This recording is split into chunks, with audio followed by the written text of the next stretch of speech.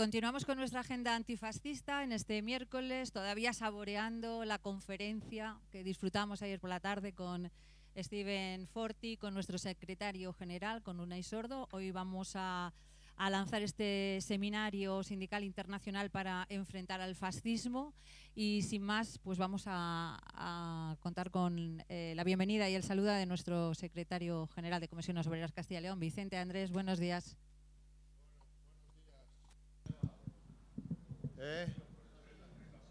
Que grite más. Pero si oye con este, sí. Joder, de sobra. Hay que acercarle.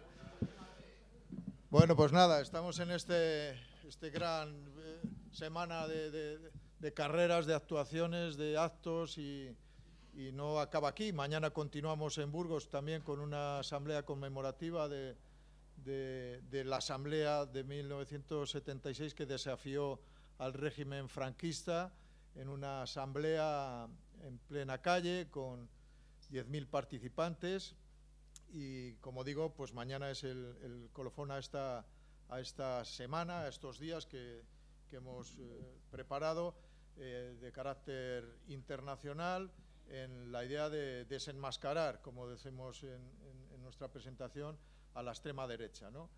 Bueno, esto es un precalentamiento, es una preparación, es un debate, el conocer a nuestro enemigo, porque yo creo que hay que hablar en esos términos ya, para combatirle. Y esto es un calentamiento para empezar en septiembre en un proceso de trabajo hacia abajo en los centros de trabajo, hacia arriba en las instituciones europeas y en la calle en un proceso de movilizaciones que situamos el mes de diciembre en torno a la aprobación de los presupuestos generales de la comunidad como un punto de inflexión para sacar a la gente a la calle para protestar contra este gobierno de Castilla y León de componente fascista. Y situamos los presupuestos generales de la comunidad porque ya sabéis que en los presupuestos es donde se planifican y se proyectan todas las políticas. Y ahí es donde pensamos, y ya lo conocemos, donde van a venir, digamos, con las máquinas a destruir todo lo que hemos venido construyendo con muchas dificultades, pero lo hemos construido y van a plantear ese punto de inflexión, ese momento para hacer una nueva comunidad, una nueva política al estilo fascista, porque es la que se está imponiendo en el gobierno de Castilla y León. Y situamos los presupuestos como punto de inflexión porque recordar que el año pasado fueron también los presupuestos los que destruyeron el gobierno anterior. Fue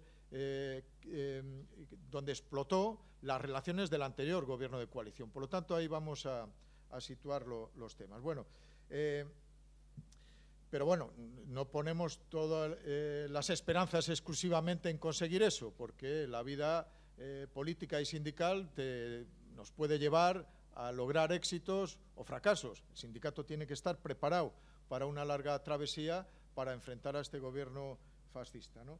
Bueno, la semana ha sido interesante. Hoy están aquí sindicatos, compañeros y compañeras de sindicatos de muchos países. Están compañeros de Colombia, que han venido 3 o 4 compañeros, están los compañeros de Perú, el compañero Freddy, están compañeros de Chile, que es el presidente de la CUT chilena, y luego hay compañeros de la CCOO italiana, de la TUC británica y creo que no me falta nadie, los compañeros argentinos que se han quedado en tierra ya a última hora, ayer o antes de ayer, cuando partían. Por lo tanto, tenemos a representantes de muchos sindicatos de Europa y del mundo en la estrategia que se tiene de organizar conjuntamente el sindicalismo internacional, una red internacional de estudios sindicales sobre este fenómeno fascista, porque desgraciadamente no solo están en Castilla y León, están en todo el mundo. Bueno, pues hoy se hace este acto cara abierto a dirigentes hombres y mujeres del sindicato aquí, luego la reunión seguirá de carácter interna para profundizar en el análisis de la situación y establecer nuevas formas de lucha. Eso se hará, por lo tanto, después. Y, por lo tanto, es una jornada interesante. Para los efectos del conocimiento, ya acabo con esto, que el compañero Forti, que ayer le visteis todos, continuará ahora en una pequeña exposición, además de presentar el acto también Cristina. Es decir, para el conocimiento, sobre todo de nuestras delegaciones internacionales, el que en Castilla y León sea el primer gobierno que tenga un partido de extrema derecha es grave para sus ciudadanos, es grave para el sindicalismo, es grave para la democracia, pero es que aterrizan en una región, en una comunidad autónoma, donde teníamos un modelo de concertación quizá de los más potentes que hay en estos momentos en el conjunto de Europa. Tenemos un modelo de diálogo social que consiste en un órgano de participación institucional, el presidente de la comunidad, los secretarios generales de los sindicatos y el presidente de la patronal y el presidente del gobierno, como digo, que es el órgano institucional donde se adoptan los acuerdos del conjunto de las mesas de negociación.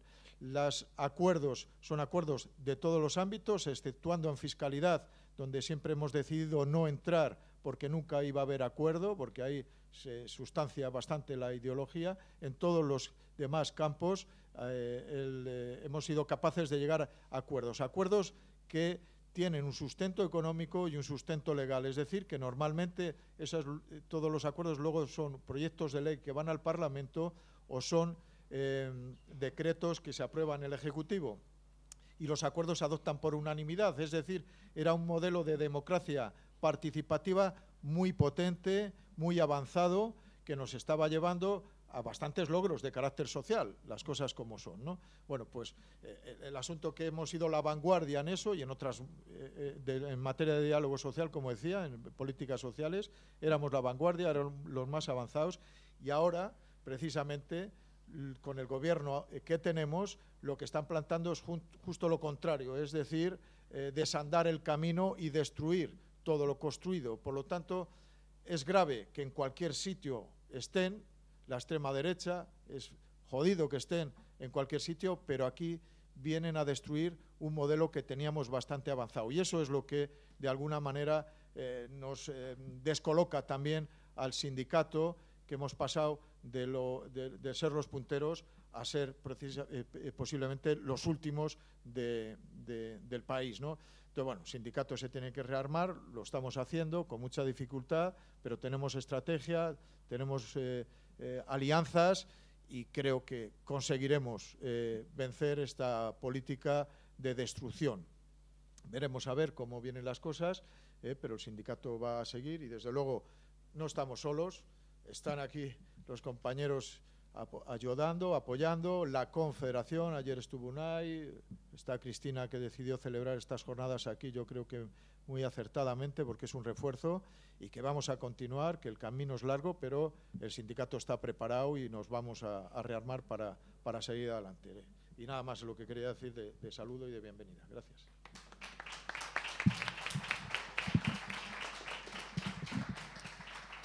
Muchas gracias por esta bienvenida y por contextualizar el por qué estamos aquí, pero quien realmente nos va a explicar todos los detalles de estos seminarios sindicales internacionales va a ser Cristina Faciaben, que es la secretaria confederal de Política Internacional y Cooperación de Comisiones Obreras. Cristina, bienvenida, cuando quieras. Muchas gracias. Bueno, muy bien. ¿Ahora mejor?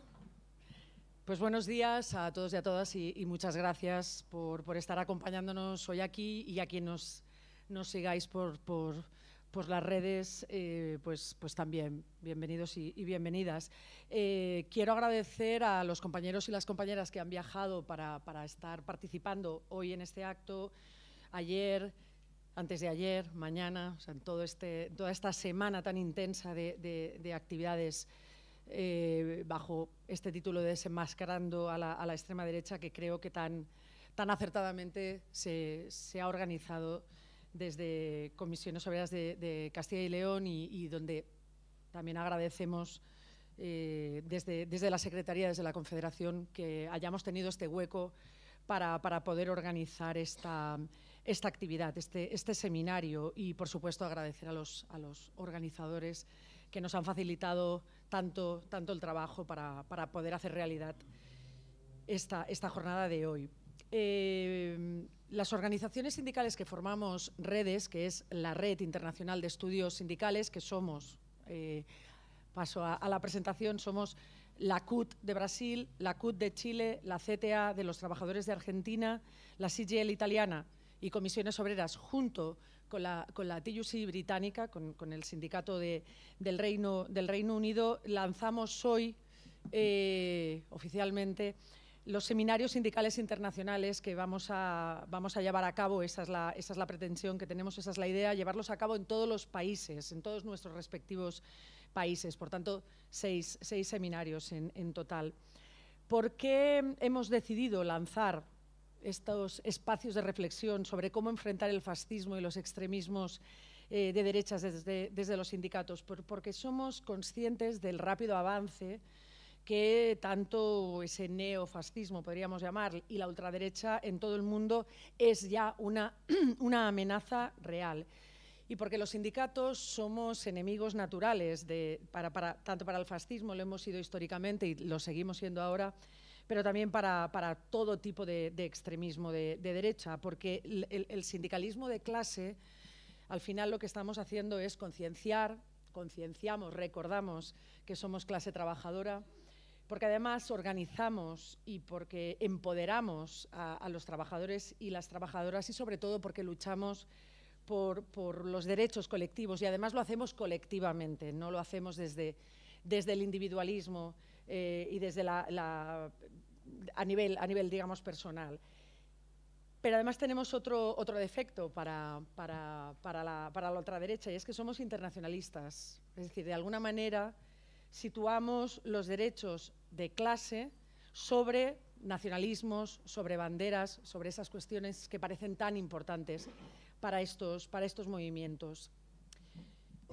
A los ataques que la ultraderecha, que la extrema derecha lanzaba contra migrantes, contra personas racializadas, de personas del colectivo LGTB, de determinadas comunidades religiosas, a las feministas, a los ecologistas, se suman ahora también con fuerza esos ataques hacia el movimiento sindical.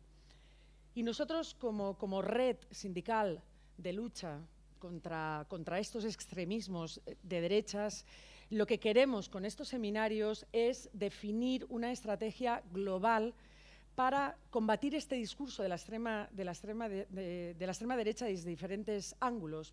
Por ejemplo, desde la comunicación, importantísimo. Ellos, de alguna manera, están haciéndose muy fuertes a nivel comunicativo, a nivel de redes sociales, por ejemplo, pero también nosotros buscando alianzas con la sociedad civil, buscando también capacitarnos sindicalmente mediante formación sindical, mediante construcción de ideología, construcción de discurso alternativo, porque además el discurso de la extrema derecha es un discurso burdo, es un discurso simplón, facilón. Nosotros tenemos que ser capaces también de contribuir a esa construcción de discurso, un refuerzo ideológico importantísimo, y además combatir el discurso ultra en los lugares del trabajo. Los lugares de trabajo son nuestros espacios naturales de acción sindical. Debemos, si los hemos perdido, como ha ocurrido en algunas ocasiones, debemos recuperarlos. Si no, debemos reforzar nuestra presencia allí y hacer efectivo, dar a conocer a nuestros compañeros y a nuestras compañeras cuál es nuestro discurso y cuál es el discurso del odio y el discurso vacío que tiene la ultraderecha. Y eso lo queremos hacer, y creemos que estos seminarios pueden contribuir a elaborar una respuesta firme contra la intolerancia y contra la amenaza para la democracia y para la libertad que supone el avance de la ultraderecha. Y lo queremos hacer, pues, como funcionamos en redes, mediante el intercambio de experiencias, mediante el debate, y también, pues, con alianzas con otros movimientos sociales, con personas que están reflexionando, que están trabajando mucho para desenmascarar a esa ultraderecha. Y en ese sentido, lo he dejado un poco para el final, como un poco la guinda, ¿no? Agradecer profundísimamente a Steven Forti que nos acompañe hoy, que nos acompañara ayer. Realmente es importantísimo que personas, en este caso de la academia, personas investigadoras, como en su caso historiadoras, sean capaces o nos permitan conocer con profundidad lo que es realmente la ultraderecha, y en este sentido os invito a que leáis, a que compréis su libro, porque realmente es muy interesante. Agradecerte sinceramente que nos acompañes hoy. Y como decía Vicente, y con esto acabo, no es casual que hoy estemos aquí, que estemos en Valladolid. Valladolid, desgraciadamente, es la capital de una comunidad autónoma donde está gobernando ya Vox, donde la ultraderecha en el gobierno, en las instituciones, es una realidad. Y tampoco es casual que sean estas fechas. Para quien no conozca tan intensamente la historia de España, el 18 de julio es una fecha de infausto recuerdo para España, porque hace 86 años, o hizo 86 años el lunes, se produjo el alzamiento de Franco contra la República Española, lo que supuso el inicio de la Guerra Civil y de 40 años de dictadura, con sus consecuencias todavía latentes en nuestra sociedad. Y por tanto, es en el espacio, es en la fecha en la que queremos poner de manifiesto, dejar muy claro, como ayer lo hacía Unai Sordo, nuestro secretario general, en su intervención. Las comisiones obreras y los sindicatos que estamos hoy aquí presentes somos antifascistas porque somos demócratas, y en este sentido tenemos que ser capaces, tenemos que luchar intensamente para dotarnos de las herramientas suficientes para combatir, para enfrentar a este monstruo, como decía Gramsci, que supone la ultraderecha y el fascismo. Insisto, muchísimas gracias por acompañarnos y una buena jornada a todos y a todas.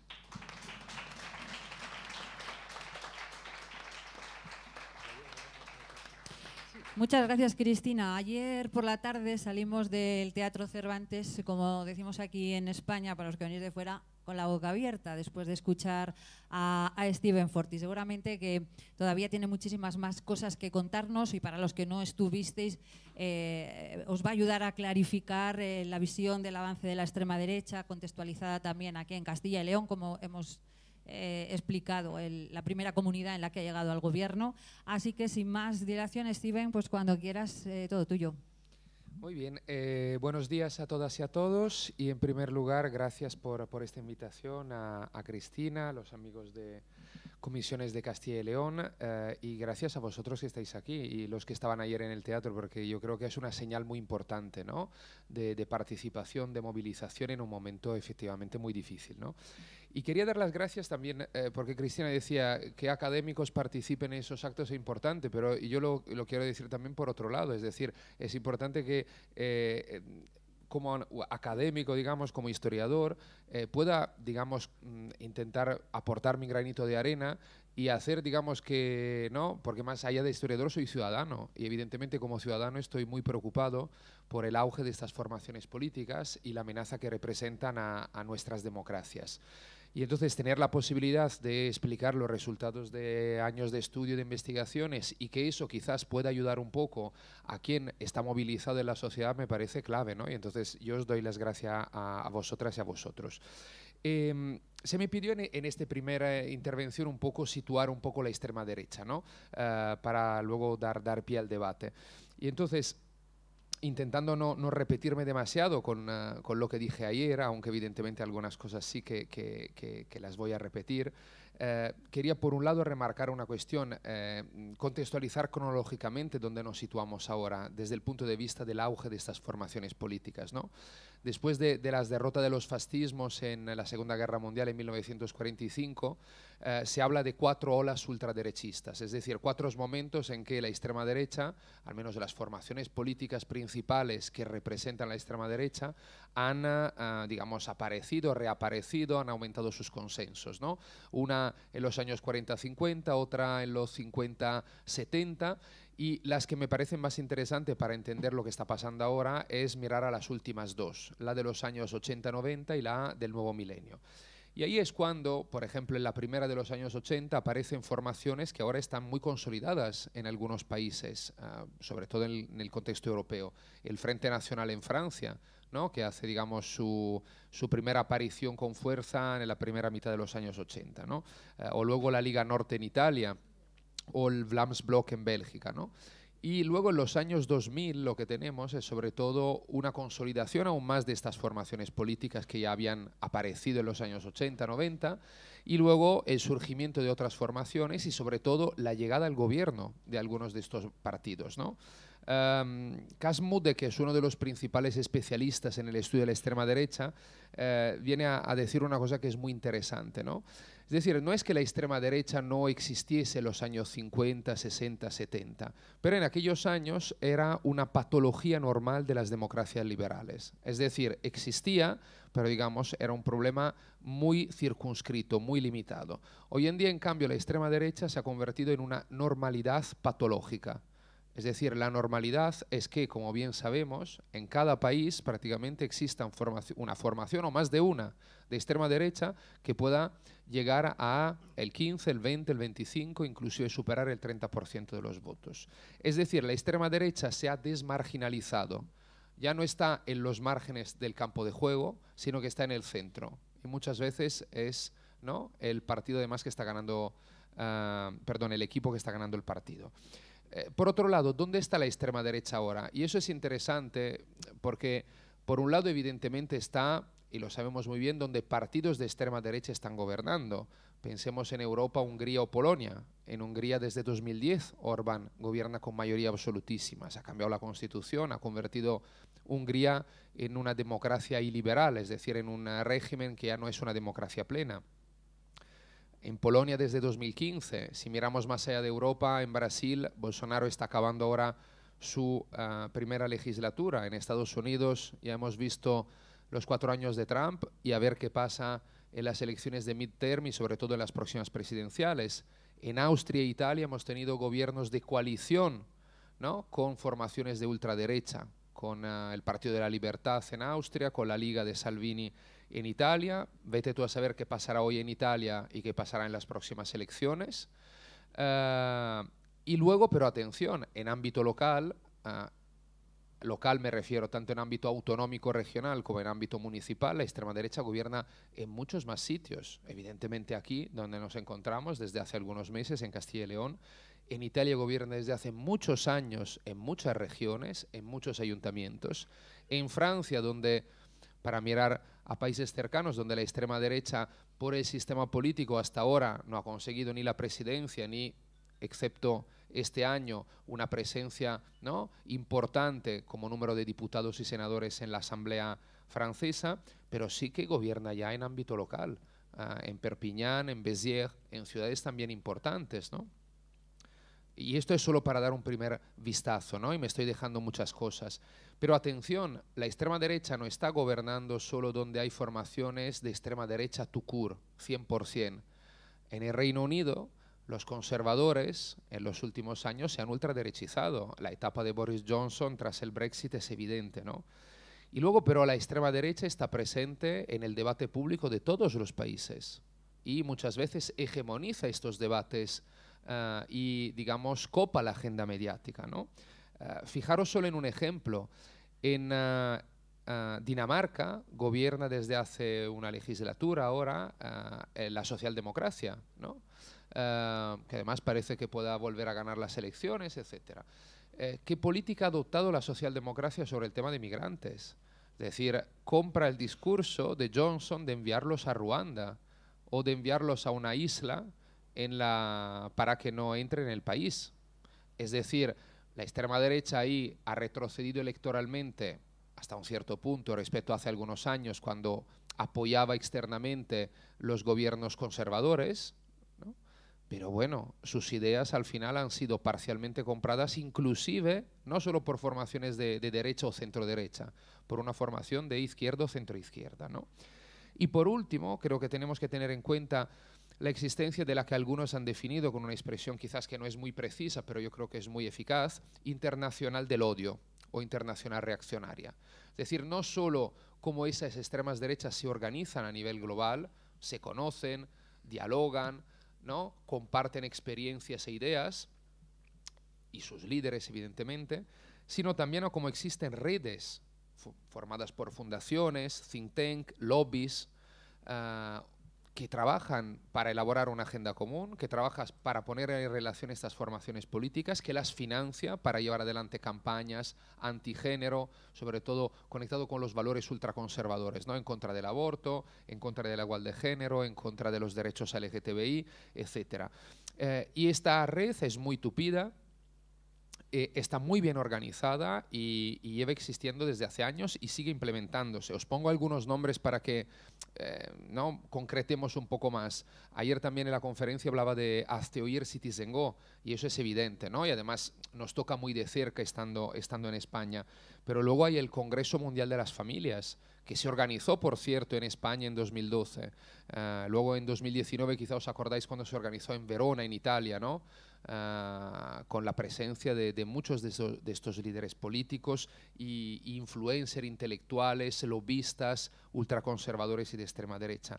Y luego hay, los amigos de Brasil conocerán muy bien la Conferencia de Acción Política Conservadora, que realmente era una especie de meeting de los conservadores, de los republicanos norteamericanos, que viene organizando desde hace décadas, que evidentemente se ha radicalizado, se ha ultraderechizado en los últimos años, y que a partir sobre todo de 2015 y 2017 ha empezado a organizar reuniones en otros países. Desde el 18-19 se organiza en Brasil, y evidentemente participa gente de Estados Unidos, pero hay todo el mundo cercano al bolsonarismo o otras extremas derechas latinoamericanas. Se organiza en Australia, se organiza en Japón, y este año se ha organizado en Budapest, que no es casualidad que se organice en Budapest, ¿no? Y no están solo evidentemente los hombres de Fidesz, están polacos, estaba gente de España, estaba gente de Italia, etcétera, etcétera. Es decir, ahí trabajan mucho, financian mucho y tejen redes. La segunda cuestión que quería poner sobre la mesa es la de las causas, porque es muy importante. Si no entendemos de dónde surgen estas formaciones, cómo se asientan, cómo ganan votos, es muy importante luego saber qué hacer, ¿no? Y aquí yo creo que hay que tener en cuenta dos elementos muy importantes. Por un lado, hay una multiplicidad de causas, es decir, no es que la extrema derecha gana o crece por una única causa. Y las causas pueden ser de tipo económico, el aumento de las desigualdades, de tipo cultural, es decir, la reacción cultural que se da a los cambios que están viviendo nuestras sociedades, que son enormes. Ayer Unai Sordo lo resumía muy bien, ¿no? Lo que hemos vivido en los últimos años, ¿no? Desde no solo todo lo que atañe a los cambios en el mundo del trabajo por la globalización neoliberal, etcétera, etcétera, sino lo que hemos tenido entre pandemia, guerra ahora en Ucrania, etcétera, etcétera, ¿no? Y entonces hay a veces una reacción cultural por parte de la población a esto, ¿no? Y si pensemos en los cambios más de medio-largo plazo, el aumento de todos modos de la población migrante en todos los países, los cambios en las relaciones de género, los cambios en cómo es concebida la familia, los cambios relativos también, ¿no?, a la afectividad y a la sexualidad, los derechos LGTBI, para poner un ejemplo. Bien, luego hay las causas que dependen de la crisis de la democracia liberal, la mayor debilidad de los partidos, el menor arraigo en el territorio, la atomización de la sociedad, ¿no?, como esta sociedad se ha deshilachado, el individualismo imperante, la debilidad, digamos, de los cuerpos intermedios respecto a hace unas décadas en muchos casos. Y luego, evidentemente, hay también el tema de la desconfianza de la ciudadanía hacia las instituciones. Si la gente desconfía de las principales instituciones de un país, es muy difícil que luego la máquina funcione bien, ¿no? Se van a crear problemas. Y luego hay esta sensación, percepción por parte de mucha gente de miedo. Miedo a los cambios que antes comentábamos, ¿no? A esas transformaciones a veces difíciles de entender. Pensemos todo lo que ha implicado las redes sociales, Internet y las nuevas tecnologías, en la información, en la comunicación, en las relaciones también personales. ¿Cómo comunicamos? Hace 20 años era impensable pensar que unas elecciones se jugasen en las redes sociales, ¿no? Ahora lo damos por descontado. Bien, todo eso a veces crea miedo, crea inseguridad, ¿no? Y la extrema derecha ofrece respuestas sencillas a estos problemas complejos, ¿no? Y ofrece seguridad a su manera. No es casual que Salvini, por ejemplo, cuando era ministro del Interior, diese vuelta por el país transalpino con la camiseta de la policía. Es una imagen. Yo os doy seguridad. Nos puede parecer ridículo, y desde luego lo es, pero es un mensaje que cala, es un mensaje muy eficaz. Orbán construyó una valla, ¿no?, cuando hubo la mal llamada crisis de los refugiados. Yo os doy seguridad, ¿no? Ese es un tema a tener en cuenta. Bien, entonces sobre las causas, por un lado la multiplicidad y por el otro, conectado con esto, evidentemente se tienen que hacer análisis pormenorizados en ámbito nacional y local para entender qué causa pesa más en cada contexto. Es decir, multiplicidad sí, pero luego el peso de cada uno de estos elementos dependerá del momento y del lugar. Y entonces no es que uno vale el 20%, el otro el 30%, siempre, dependerá. En un lugar posiblemente donde ha habido cierre de empresas y deslocalización, el tema relacionado con el empleo, con digamos, las desigualdades o el miedo a que aumenten estas desigualdades pesará mucho más respecto quizás a las causas culturales, porque quizás es un sitio donde hay poca población migrante, ¿no?, etcétera. Quiero decir, eso se tiene entonces siempre que hacer un análisis pormenorizado y entender entonces qué pesa más, porque a partir de ahí se podrá también, ¿no?, contrarrestar con más fuerza el discurso de la extrema derecha. El otro punto que quería tocar es el de las estrategias de comunicación. Ayer me detuve más, pero quería apuntar también aquí algunas cuestiones, ¿no? La extrema derecha ha entendido, por un lado, que su gran objetivo es, y lo ha conseguido en buena medida, es conquistar la hegemonía cultural, ¿no? Es ultraderechizar el debate público, ultraderechizar la agenda mediática, marcarla con sus temas, ¿no? Y para hacer esto, y sobre todo digamos, con la llegada de Internet, de las nuevas tecnologías, de las redes sociales, ha ido desarrollando estrategias muy claras y que ellos comparten entre un país y otro. No es que solo esto lo han hecho Trump y Bannon porque eran los más avanzados, los más listos, los con más financiación, lo que queráis, ¿no? Porque ahí están las grandes empresas de Silicon Valley. Orbán lo ha empezado a hacer en 2009, cuando Trump todavía nadie pensaba que entrase en política. Y esto Salvini lo ha hecho muy bien en Italia y Vox lo está haciendo muy bien aquí.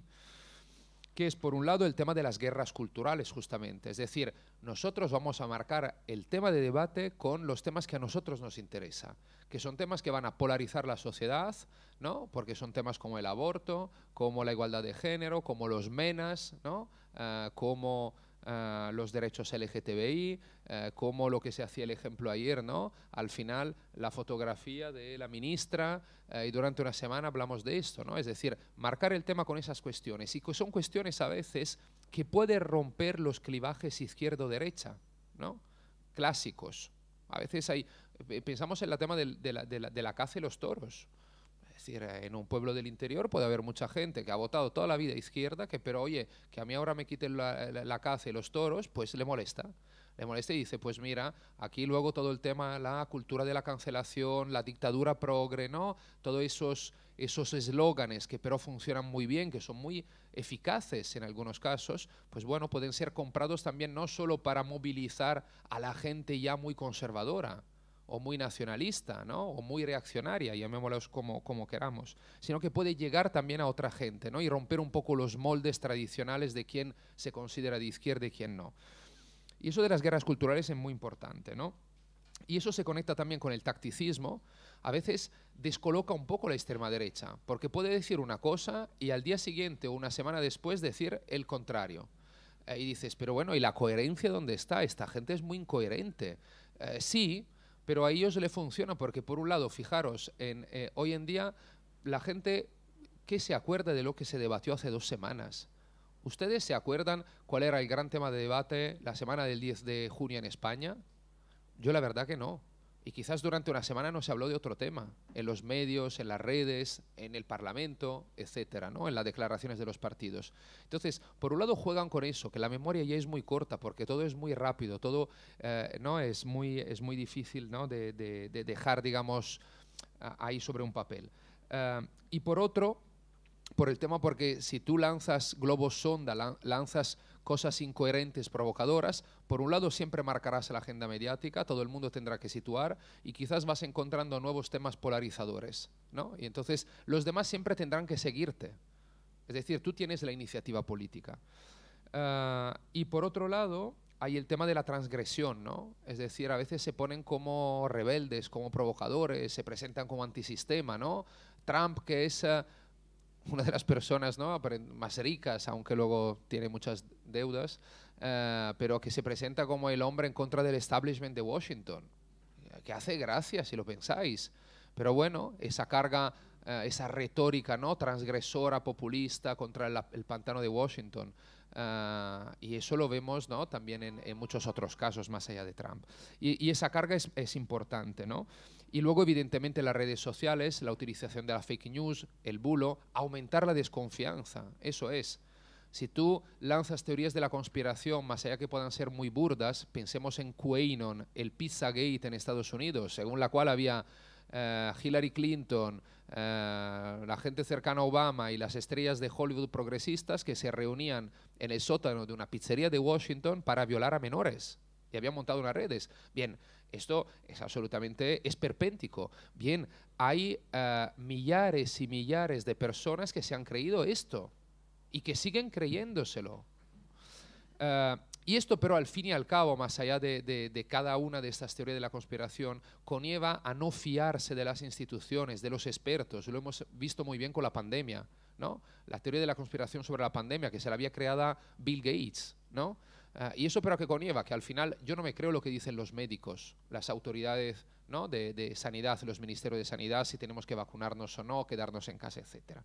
Y eso es clave. Y clave luego es también, y luego me acerco ya al cierre de mi intervención, el tema de la perfilación de los datos, ¿no? Segmentar los datos. Los datos, es que dejamos datos en cada momento, ¿no? Ahora estamos aquí, nos conectamos y es un dato y alguien lo recopila. Y eso sirve para saber qué nos gusta, qué no nos gusta, cuáles son nuestras filias, nuestras fobias, y entonces hay alguien luego que hace análisis, que son cada vez más fáciles y tiene un conocimiento tecnológico y unas herramientas tecnológicas y una pasta para financiarlo, para luego hacer una propaganda perfilada.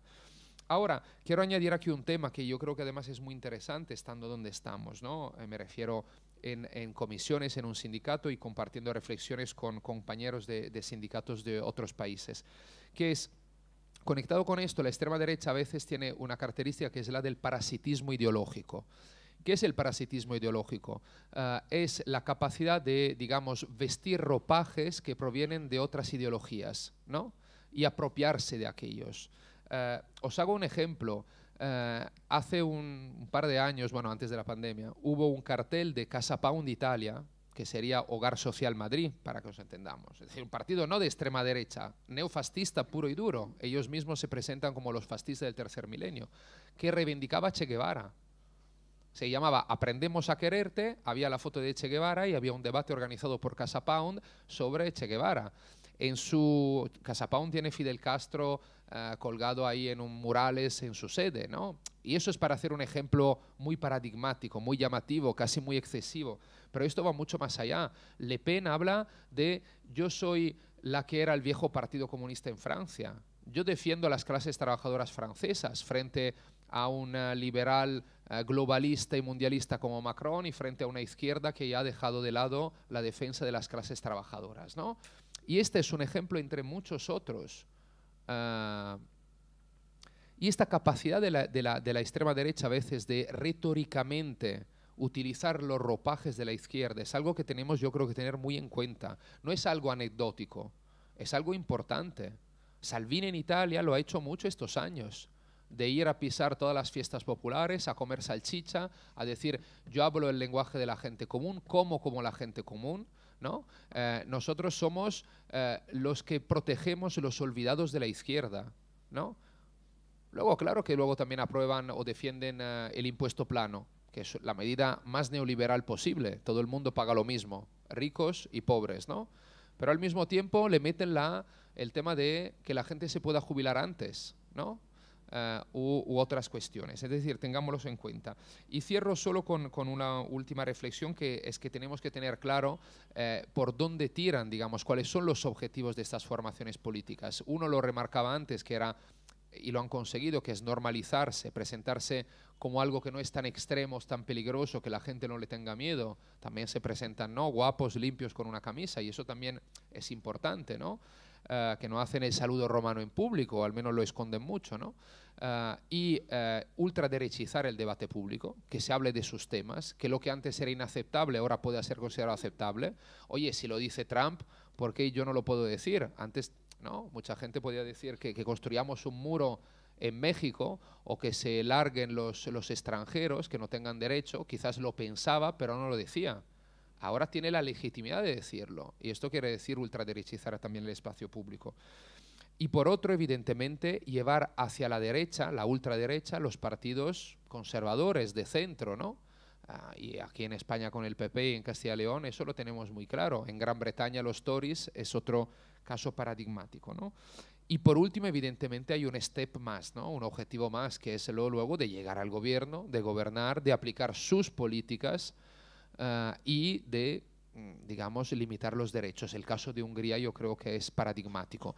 Y Hungría, como recordaba también ayer, no tenemos que verlo como algo un poco extraño, algo de un país que antes era, bueno, un país comunista, quizás ahí la transición a la democracia liberal no ha funcionado bien, ha surgido Orbán, ¿no? Bueno, es un caso muy peculiar, ¿no? Eso no lo podemos llevar a la Europa occidental, a Estados Unidos, a América Latina. No, no, atención, Hungría es un modelo.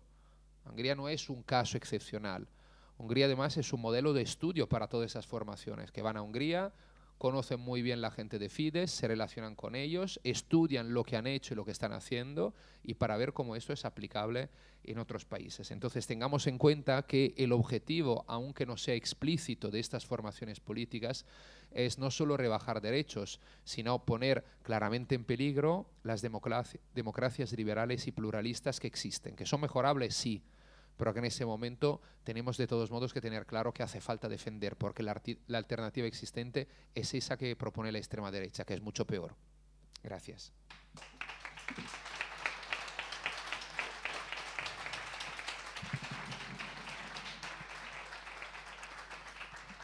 Muchas gracias, Steven. Si os ha sabido a poco, si os habéis quedado con ganas de más, no os preocupéis porque va a volver a intervenir para interpelar a los representantes de los sindicatos que van a empezar a intervenir en este momento. Si os parece, comenzamos con David Acuña de la CUT Chile. David, bienvenido y cuando quieras.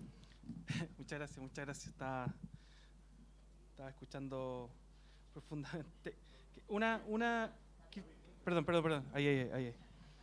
Que en estos 2 días escuchando a Forti, me he dado cuenta que hemos tendido también mucho a normalizar ciertos conceptos.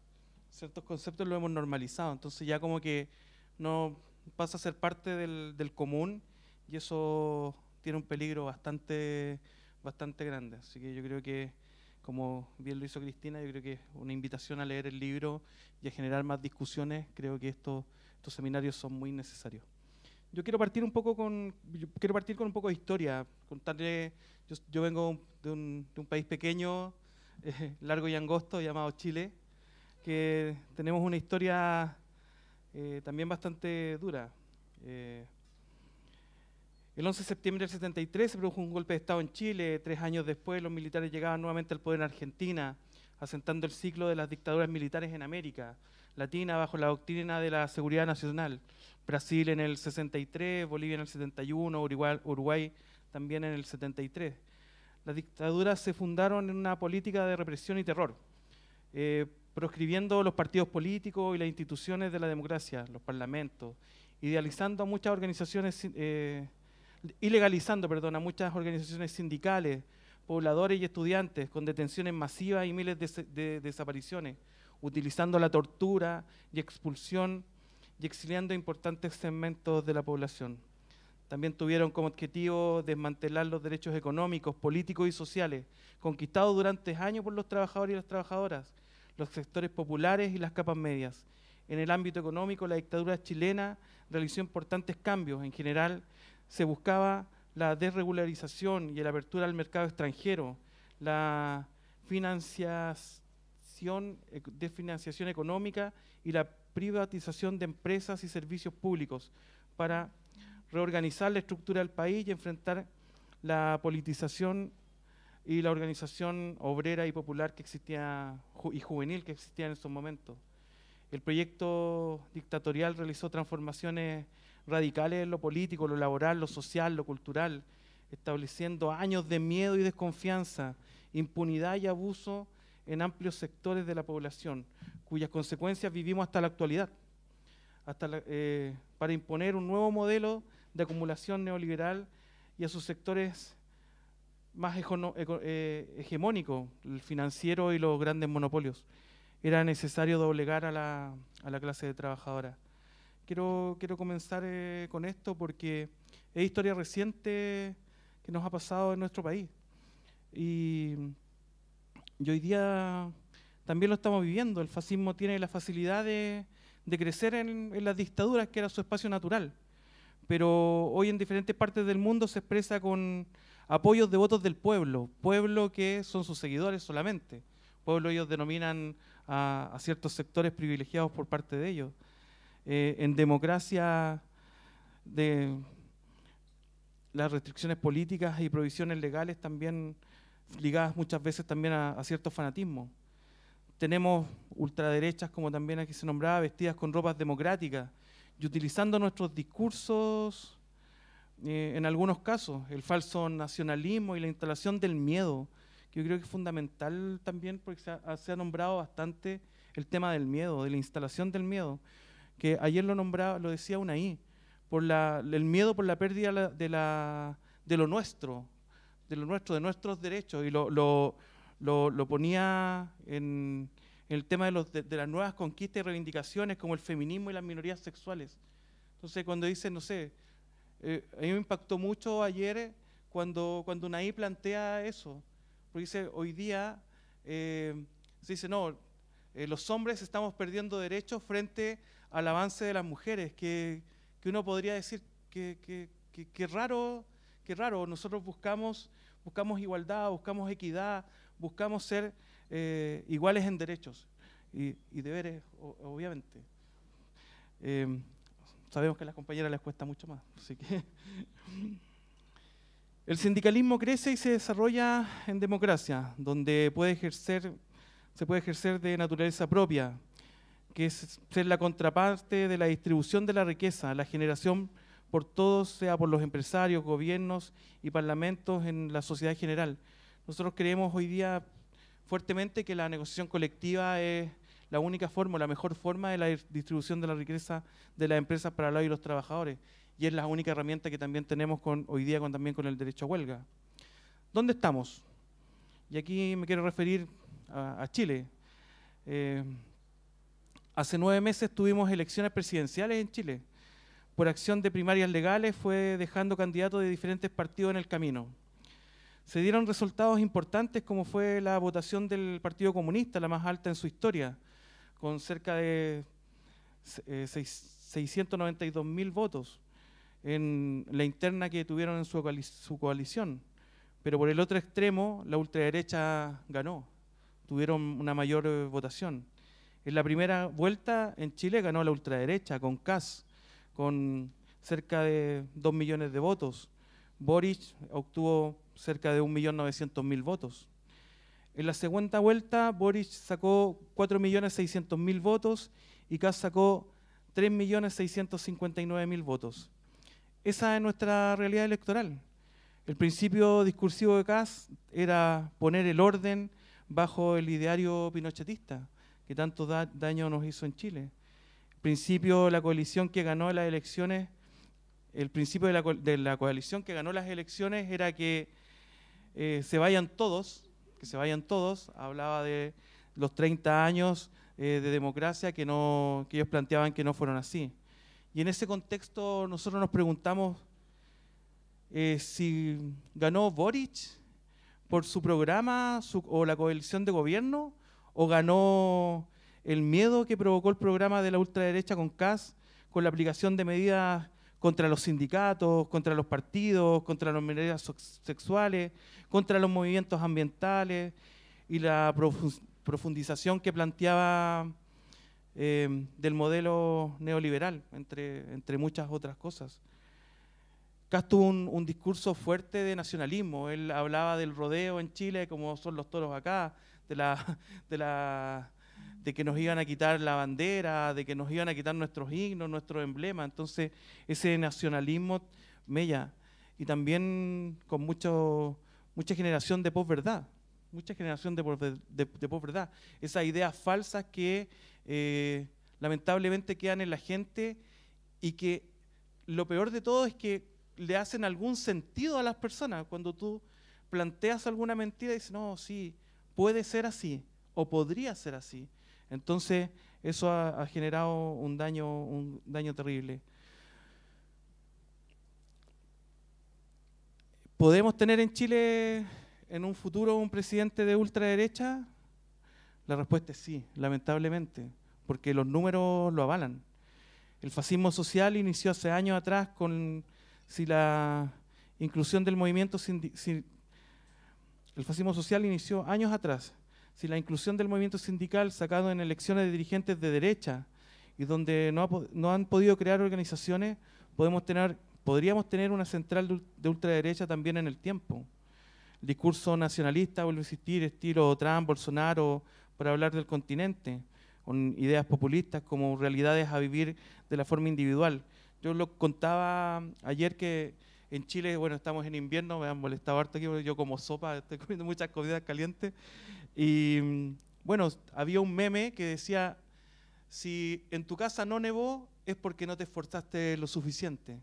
Porque en Santiago la gente que más tiene vive en los sectores más altos y más acomodados.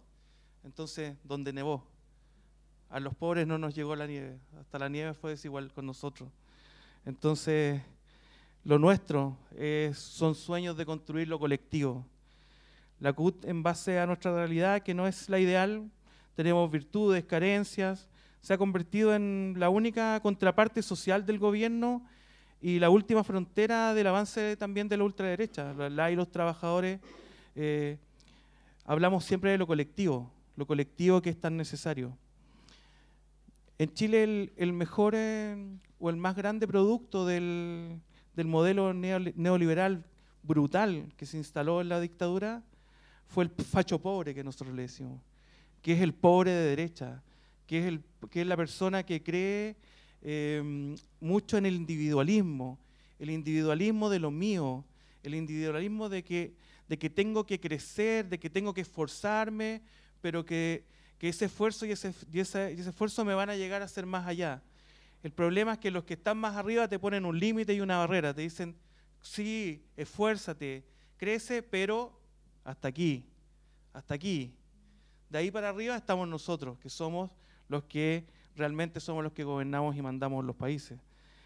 Lo deja en evidencia, nosotros hemos tenido ataques públicos de CAS contra la CUT, para ser justo a muchos del gobierno también actual, que también hay que decirlo. En nuestro país tampoco le gustaba mucho la central, porque en principio la central es algo antiguo, es algo que viene de atrás. Entonces se habla mucho de lo nuevo, de la renovación, de que ya las instituciones, tanto políticas como sindicales, no son buenas, sino que ya basémonos en movimiento, todo lo que una de los grandes principios también de estas nuevas derechas, estas nuevas izquierdas, es que muchos creen que parten desde cuando ellos partieron, que la historia parte desde cuando ellos partieron. Entonces, que lamentablemente la historia para atrás es añeja y es mala. Entonces, la experiencia no sirve. Lo nuevo es lo que tiene que predominar. Y esos discursos también podríamos caer en parte de discursos fascistas, que es lamentable. Seguiremos construyendo y demandando a los partidos políticos, que cada vez están más debilitados, que cumplan su rol, interpreten las necesidades de la gente, llenen el vacío de la orfandad que se siente al enfrentar también la ultraderecha. Una de las cosas que yo agradezco bastante de poder estar acá es aprender. Nosotros en Chile hoy día estamos en un proceso que es un proceso histórico para nosotros, que es la construcción de un nuevo Chile a través de una nueva constitución. Nos ha costado mucho, aquí estamos en un espacio sindical, contarles que nos costó mucho instalar la idea del trabajo con los constituyentes, porque había muchas cosas que eran más importantes que el trabajo, que si bien todo es importante, pero los movimientos tanto ambientales, animalistas, movimientos de pueblos originarios.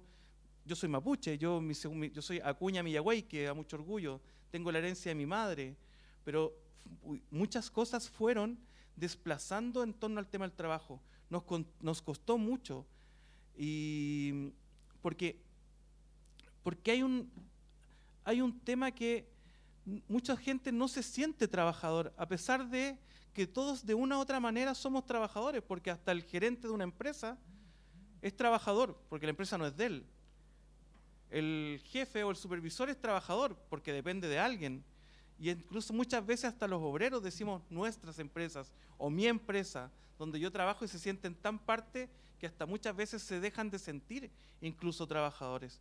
Entonces, la Constitución nos costó, pero instalamos más y mejores derechos. Creemos que hoy día podemos nosotros volver a construir este Chile nuevo, un Chile que viene con una herencia donde el año 80 se crea una Constitución instaurada a sangre y fuego bajo 4 paredes, y hoy podemos tener una nueva Constitución que es más democrática. Nos ha costado, la derecha, la ultraderecha, ha instalado algo que decía Ford, pero me hacía mucho sentido, el tema de la pérdida de lo nuestro. La ultraderecha dice que les van a quitar las casas porque la nueva Constitución dice vivienda digna. Entonces, como ahí van a haber viviendas dignas, les vamos a quitar las casas a todos. Porque dice salud digna, vas a tener que hacer filas porque no va a existir la salud, porque hoy día en Chile existe la seguridad social. El problema es que tú tienes que pagar todo tienes que pagarlo. La seguridad social es toda privada. Las pensiones, nos da vergüenza incluso hablar. Pensiones son miserables, la gente termina su edad para poder irse a jubilar, pero siguen trabajando hasta prácticamente la muerte. Entonces, efectivamente, los discursos del cambio versus el discurso del mantener lo propio que tú tienes, que es nada, han sido la mejor construcción. El individualismo ha sido el mejor producto, yo creo, que de las ultraderechas también, y de este nuevo hombre que cuesta, la despolitización, el individualismo. Voy a volver a insistir porque lamentablemente nos pasa mucho a nosotros, y los discursos propios que nos dicen, o sea, queremos igualdad, queremos democracia, pero la igualdad que a nosotros nos conviene, la democracia que a nosotros nos conviene, y todo lo que a nosotros nos conviene.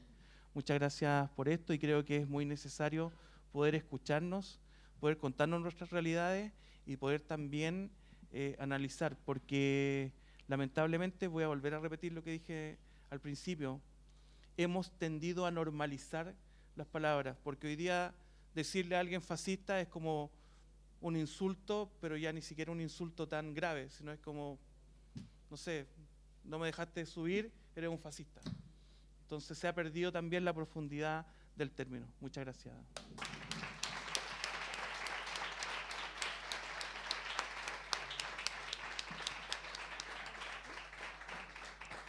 Muchas gracias, David. Qué interesante poder conocer a través de tus palabras la realidad chilena. Nos vamos desde Chile hasta Reino Unido, porque en esta primera ronda de intervenciones le toca el turno a Mariela Con de TUC Reino Unido. Cuando quieras, Mariela. Gracias. Muchas gracias. Un saludo a todas y todos a la mesa. Muy grato compartir con Steven, con las compañeras y compañeros de los varios países que están acá, y especialmente gracias a Vicente, a Comisiones Obreras acá, Castilla y León, y a los compañeros de la Secretaría Internacional, Cristina y Félix, por organizar esto también. ¿Ya? Pues yo quisiera hacer unos comentarios como generales y sobre el contexto británico específico. Las organizaciones sindicales allá tienen una larga trayectoria de lucha antifascista, desde los años 30 en contra de Oswald Mosley, los fascistas británicos, en los 70 y 80 frente al Partido Frente Nacional y los grupos neonazis, pero creo que el panorama ahora en Gran Bretaña es aún más complejo porque no se trata de los neonazis skinheads típicos, ¿no? Es otro contexto como complejo. En la TUC británica, la Central Obrera Británica, le hemos dado prioridad en estos últimos años a desarrollar una estrategia de combatir la extrema derecha.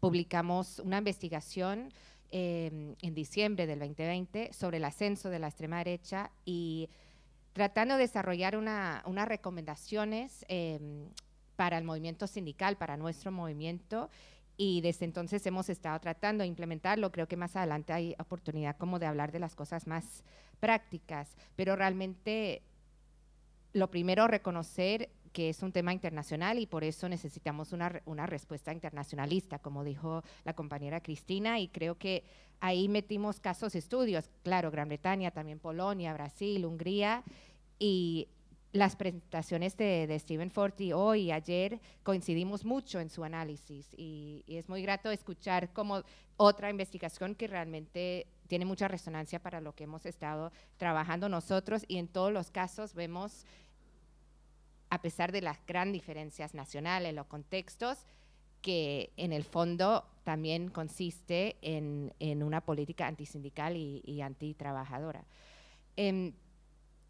Nosotros, pues las causas estructurales, las condiciones materiales que prestan y abren ese espacio para el crecimiento de la extrema derecha, creo que ya se ha tocado.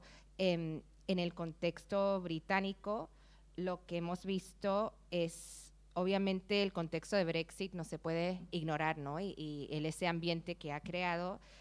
Y un momento clave creo que fueron las elecciones para el Parlamento Europeo en 2019, donde todavía estábamos en el Parlamento Europeo, y el partido de Brexit, el partido de Nigel Farage, que promovió mucho la salida a la Unión Europea, tuvo la mayor votación en el país, 30%. Eso realmente creó una consecuencia que creemos que dio, es que eso fortaleció mucho la ala más extremista, la ala más de extrema derecha dentro del Partido Conservador, e intentaron como cooptar ese espacio del partido Brexit y justificar adoptar una retórica más y más extremista.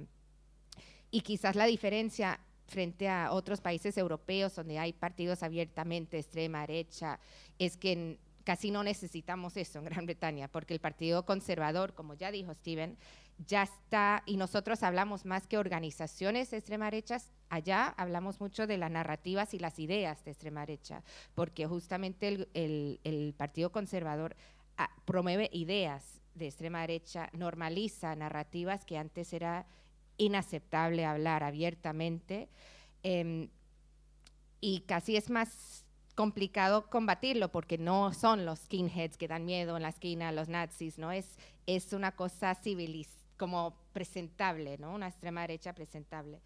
Y vemos desafortunadamente en algunos medios también esa integración, normalización de debates racistas, debates antiinmigrantes, xenofóbicos, y también, irónicamente, un discurso anti-establishment populista de un gabinete que es de lo más élite de Gran Bretaña. Tenemos el parlamentario más rico de toda la Cámara, Rishi Sunak, el ministro de Hacienda, que ahora quiere ser líder. Tenemos a Boris Johnson. Esta gente ha ido a las escuelas donde va la familia real, provienen de familias de la aristocracia, del élite británico, y tienen un discurso así como acusando al centro izquierda de ser el élite liberal.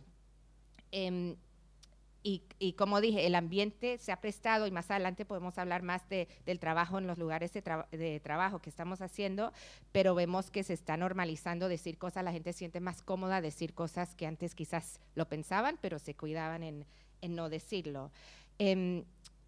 Lo que vemos allá es características de un neoliberalismo autoritario, con legislación que está criminalizando la protesta social, la introducción de condiciones de trabajo más explotadoras cada vez, legislación antisindical. Esta semana introdujeron una legislación propuesta para normalizar el uso de trabajadores de agencia tercerizados cuando hay paros para romper el paro, romper la huelga, y un sistema de bienestar aún más punitivo, más discriminatorio. Y todo eso en un clima de islamofobia, de la persistencia del racismo estructural. Hubo un estudio que encontró que el racismo es endémico, generalizado en el Reino Unido y manifestándose en todos los niveles de la policía. También políticas de migración cada vez más hostiles, como dijo Steven, ahora estamos en una situación donde están subiendo migrantes a aviones para deportarlos a Ruanda. Y es no todos los refugiados, ¿no? Porque para los refugiados ucranianos, sí, si queremos recibir una familia, recibimos subsidios, beneficios, pero para los migrantes negros, los migrantes del Medio Oriente, ahí sí mandarlos para Ruanda. También hay legislación que está violando los derechos humanos y tiene riesgo de violar derecho internacional. Por ejemplo, un proyecto de ley sobre las operaciones militares en el exterior, impunidad para militares británicos que cometen violaciones graves en el exterior, una propuesta de ley para darle impunidad a la fuerza británica por el legado de violaciones en Irlanda del Norte. Y también hay un clima que promueve el gobierno de esta guerra cultural, como habló Steven, también, por ejemplo, atacando la imparcialidad de la BBC, cuestionando el sistema de justicia, defendiendo a muerte la historia imperial de Gran Bretaña, estigmatizando a los manifestantes de Black Lives Matter en el Reino Unido, atacando también en materia de educación, ¿no? Ahora intentaron prohibir el uso de materiales de organizaciones anticapitalistas en las escuelas, criticando abiertamente desde el Ministerio de Educación enseñar la teoría crítica de la raza en las universidades y más un ataque a los sindicatos. Mientras, obviamente, durante la pandemia vimos como un momento raro para el gobierno conservador, donde como movimiento sindical pudimos negociar una forma de ERTES como parecido a lo que tienen acá y como un escudo un poco más social, más ampliado, pero eso ya se acabó, ¿no? Eso fue un momento de la pandemia donde el gobierno tuvo que hacerlo, más que todo para la economía, pero ahora vemos un momento de mucha confrontación, mucha acción sindical, cada vez más huelga, más paro, un paro histórico hace unos días del sindicato de transporte. Y pues tenemos un ambiente ahora con un nuevo primer ministro que se va a elegir entre el Partido Conservador, porque se eligen su líder y él se vuelve, o ella se vuelve primera ministra. Y también ahí vemos que todos los candidatos están tratando de apelar a la ala más extremista. Penny Mordaunt, por ejemplo, una de las candidatas, antes era como más pro-LGBT, ahora niega que hace unos años defendía los derechos LGBT. Entonces, eso es como la ala que tiene captada, no son los conservadores que quizás tienen ideas conservadoras económicas, pero son demócratas, la ala más como extremista, la que está ahí como controlando. Pues bueno, todo eso es el contexto. Nosotros tenemos una estrategia, tenemos varias áreas de acción y creo que más adelante se puede compartir esa respuesta más práctica y bueno, la verdad nos agrada mucho ser parte de esta iniciativa. Nosotros damos mucha prioridad a que esto tiene que ser un trabajo internacional y realmente tenemos mucho que aprender. Los sindicatos españoles, su lucha antifascista, los italianos, obviamente los compañeros y compañeras de América y pues sí, todo el saludo y el abrazo solidario del movimiento sindical británico. Muchas gracias.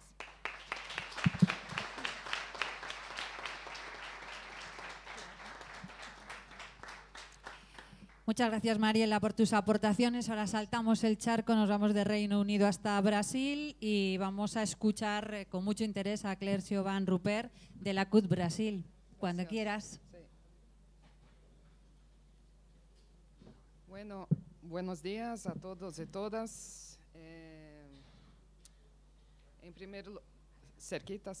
primer lugar, me gustaría saludar la importante iniciativa de debatir la extrema derecha desde los sindicatos.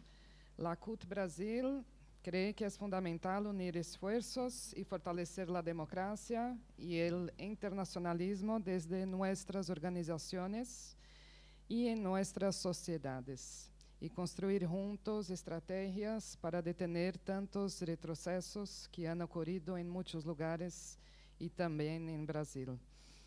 El candidato electo en las últimas elecciones en Brasil representa a llamada que discutimos ayer, la nueva extrema derecha. En unas elecciones donde el primero candidato en las encuestas, Luiz Inácio Lula da Silva, fue detenido injustamente en un esquema electoral indevidamente financiado por empresas que compraban paquetes para enviar mensajes contra el Partido de los Trabajadores y donde se impuseron las fake news. En ese escenario de pós-golpe en Brasil, donde se derrocó una presidenta electa democráticamente, este golpe ocurrió en 2016 y este presidente fue electo en 2018. En este periodo, con Bolsonaro en el poder, el pueblo que vive en Brasil perdió soberanía, derechos, liberdades. Retrocedimos en el desarrollo, al mismo tiempo que hay una devastación ambiental sin precedentes. La desnacionalización, la financiarización, la internacionalización han avanzado. Brasil, en realidad, se está convirtiendo en una granja, en una mina a cielo abierto. Se han incrementado los ataques contra el pueblo indígena, contra los agricultores familiares, quilombolas, contra los derechos humanos y ambientales, ha aumentado la violencia contra las mujeres, ha crecido el racismo, la persecución al pueblo LGBTQIA+, el ataque a los derechos de las personas con discapacidad que perdieron el trabajo 15 veces más que otros segmentos durante la pandemia, la intolerancia religiosa persigue principalmente a las religiones de origen africana, el fundamentalismo, el negacionismo, agresión contra la salud pública, especialmente ahora en la pandemia. Armar al pueblo es una idea defendida por Bolsonaro y trae consecuencias trágicas, como fue el caso reciente, de pocos días atrás, del asesinato de Marcelo Arruda. Un bolsonarista invadió la fiesta de cumpleaños de este compañero, que es un líder del Partido de los Trabajadores en Foz do Iguaçu, Paraná, sur de Brasil. Y este bolsonarista, con gritos de apoyo a Bolsonaro y odio al PT, mató a Marcelo con una serie de balazos. Bolsonaro, al comentar el caso, acusó a la izquierda de ser violenta y posteriormente celebró el aumento del armamento del pueblo. Alentados por el discurso de odio de Bolsonaro, los actos de violencia han escalado y además hay una clara descoordinación política y un negacionismo ahora durante la pandemia, con más de 675.000 muertos, o sea, una gestión criminosa durante la pandemia. Los impactos en el mercado de trabajo y las condiciones de vida de la clase trabajadora también los impactos son enormes. Solamente durante la pandemia, el ingreso promedio de los trabajadores y trabajadoras cayó cerca de 8%. Hay una altísima inflación, no voy a dar números aquí porque son muchos, pero una altísima inflación, la informalidad, el desempleo batiendo récords, y el impacto siempre lo sienten los más pobres, que son la mayoría del pueblo que vive en Brasil. Los negros y negras representan el 55% de la población brasileña y son las mujeres negras que lo sienten el mayor impacto de tantas desigualdades, ya que la tasa de desempleo, por ejemplo, para las mujeres negras representa más de 20%. Y bueno, también es la población negra que perdió más empleos durante la pandemia, cerca de 72%, y también la que más muere por la que llamamos de balas perdidas de la policía. Casi 20 millones de brasileños y brasileñas declararon pasar 24 horas o más sin tener que comer. Más de la mitad de la población brasileña sufre algún tipo de inseguridad alimentaria, cerca de 55%. Bueno, empiezo a terminar, que ya estoy aquí con el tiempo. Bueno, entonces, el actual gobierno tiene un claro compromiso con las clases dominantes y también con quien quiere degradar el medio ambiente.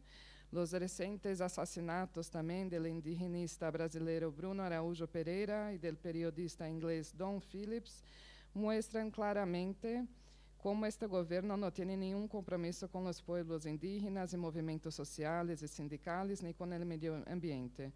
Bolsonaro ya ha dicho que tenía que acabar con todo tipo de activismo en Brasil. Esperamos que con las elecciones en octubre podamos cambiar nuestra historia, porque hoy vivimos una crisis civilizatoria en Brasil, donde prevalece la lógica de la ganancia, y donde tenemos un presidente que ataca sistemáticamente la democracia, los derechos humanos y el Estado democrático de derecho. El expresidente Lula está libre hoy y estar à frente en las encuestas electorales es resultado también de la solidaridad internacional que recibimos, apreciamos y agradecemos. Por fin, así termino. Termino rendiendo nuestra homenaje a todos esos trabajadores y trabajadoras que fueron asesinados y ya con un sufocado pedido de justicia, a las mujeres, a la población LGBTQIA+, a los negros y negras, a los jóvenes negros que son muertos en las periferias de las grandes ciudades en Brasil, a los pueblos indígenas, a Marielle Franco, consejera, a Dom periodista, a Bruno indigenista y a Marcelo Arruda asesinados. No nos callarán. Muchas gracias.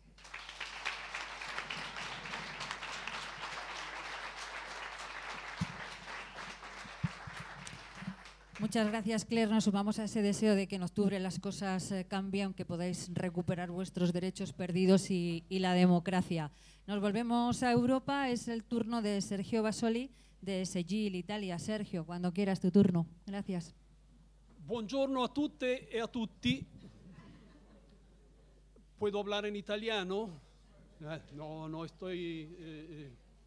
está bien. Mari, Peñi en Lamien.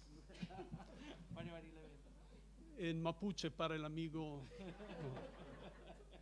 Bueno, buenos días a todas y a todos. Y discúlpame, castellano no es lo mejor, pero bueno, voy a hacer lo posible. No, es una mezcla latina, llamámosla así. No, gracias a comisiones obreras y tanto a la nacional, a Cristina, a Félix y sobre todo a comisiones de obreras de Valladolid, a Vicente, a todo el equipo que nos están acompañando con mucho cariño y una gran hospitalidad. Traigo el saludo de mi organización y sobre todo de Mauricio Landini, mi secretario general, que está en la primera línea contra de las nuevas formas y expresiones de la derecha y de los fascistas que en Italia han levantado la cabeza, y desde hace un año Mauricio, que siempre ha rechazado guardaespaldas porque no quiere, es un metalúrgico, es un obrero, así que no quiere guardaespaldas, pero desde hace un año, desde el 10 de octubre, el día después del asalto, la agresión a nuestra sede en Roma, lo hemos obligado a moverse, desplazarse con guardaespaldas, ¿no?, de la seguridad pública. Entonces Mauricio traigo el saludo suyo a este evento, porque para nosotros es muy importante estar acá y compartir estos momentos. Voy a tratar 3 puntos, ¿no?, si logro llegar al final, ¿no?, si me escuchan. Sí. Primero, mientras estamos acá en Roma, hay un debate en el Congreso si cae el gobierno de Draghi, que es un gobierno de unidad nacional, y no es nuestro gobierno, no sé si me explico, o sea, Draghi representa los intereses de los grandes poderes financieros y es un atlantista convencido, ¿no? Pero si cae ese gobierno, tenemos que ir a elecciones, como dice nuestra Constitución.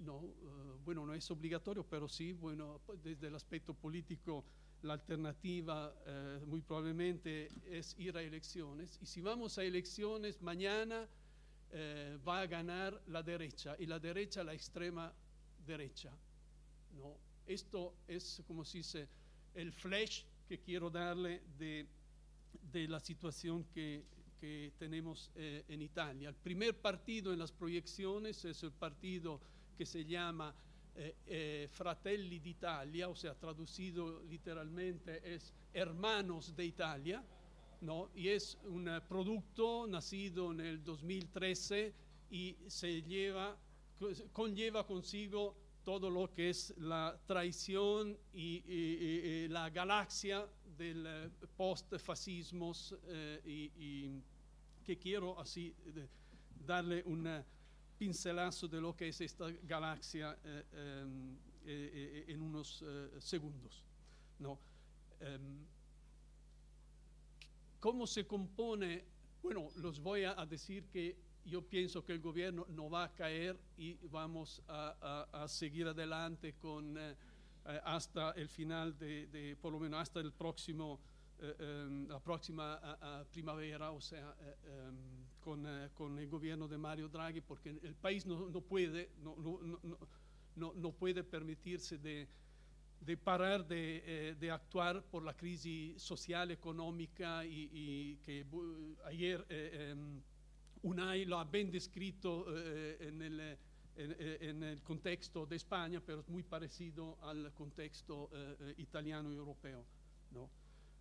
Pero el punto segundo que quiero así compartir con ustedes, y también para seguir el debate que ha habido ayer, el aporte de Steven Forti y la intervención de UNAI, o sea, compartir un poquito de lo que estamos hablando, o sea, de qué estamos hablando. Bueno, yo le decía, en Italia la derecha es una galaxia, o sea, no es un partido, no es una galaxia, es un conjunto, es un sistema, o sea, hay una estrategia, como bien se ha dicho, hay una estrategia que viene desde lejos y que ha encontrado en los últimos años lo que se llama, se define como se dice, con dos palabras, una especie de tempesta perfecta, ¿no? O sea, es una coincidencia astral, ¿no? Que en realidad es una coincidencia política, un evento político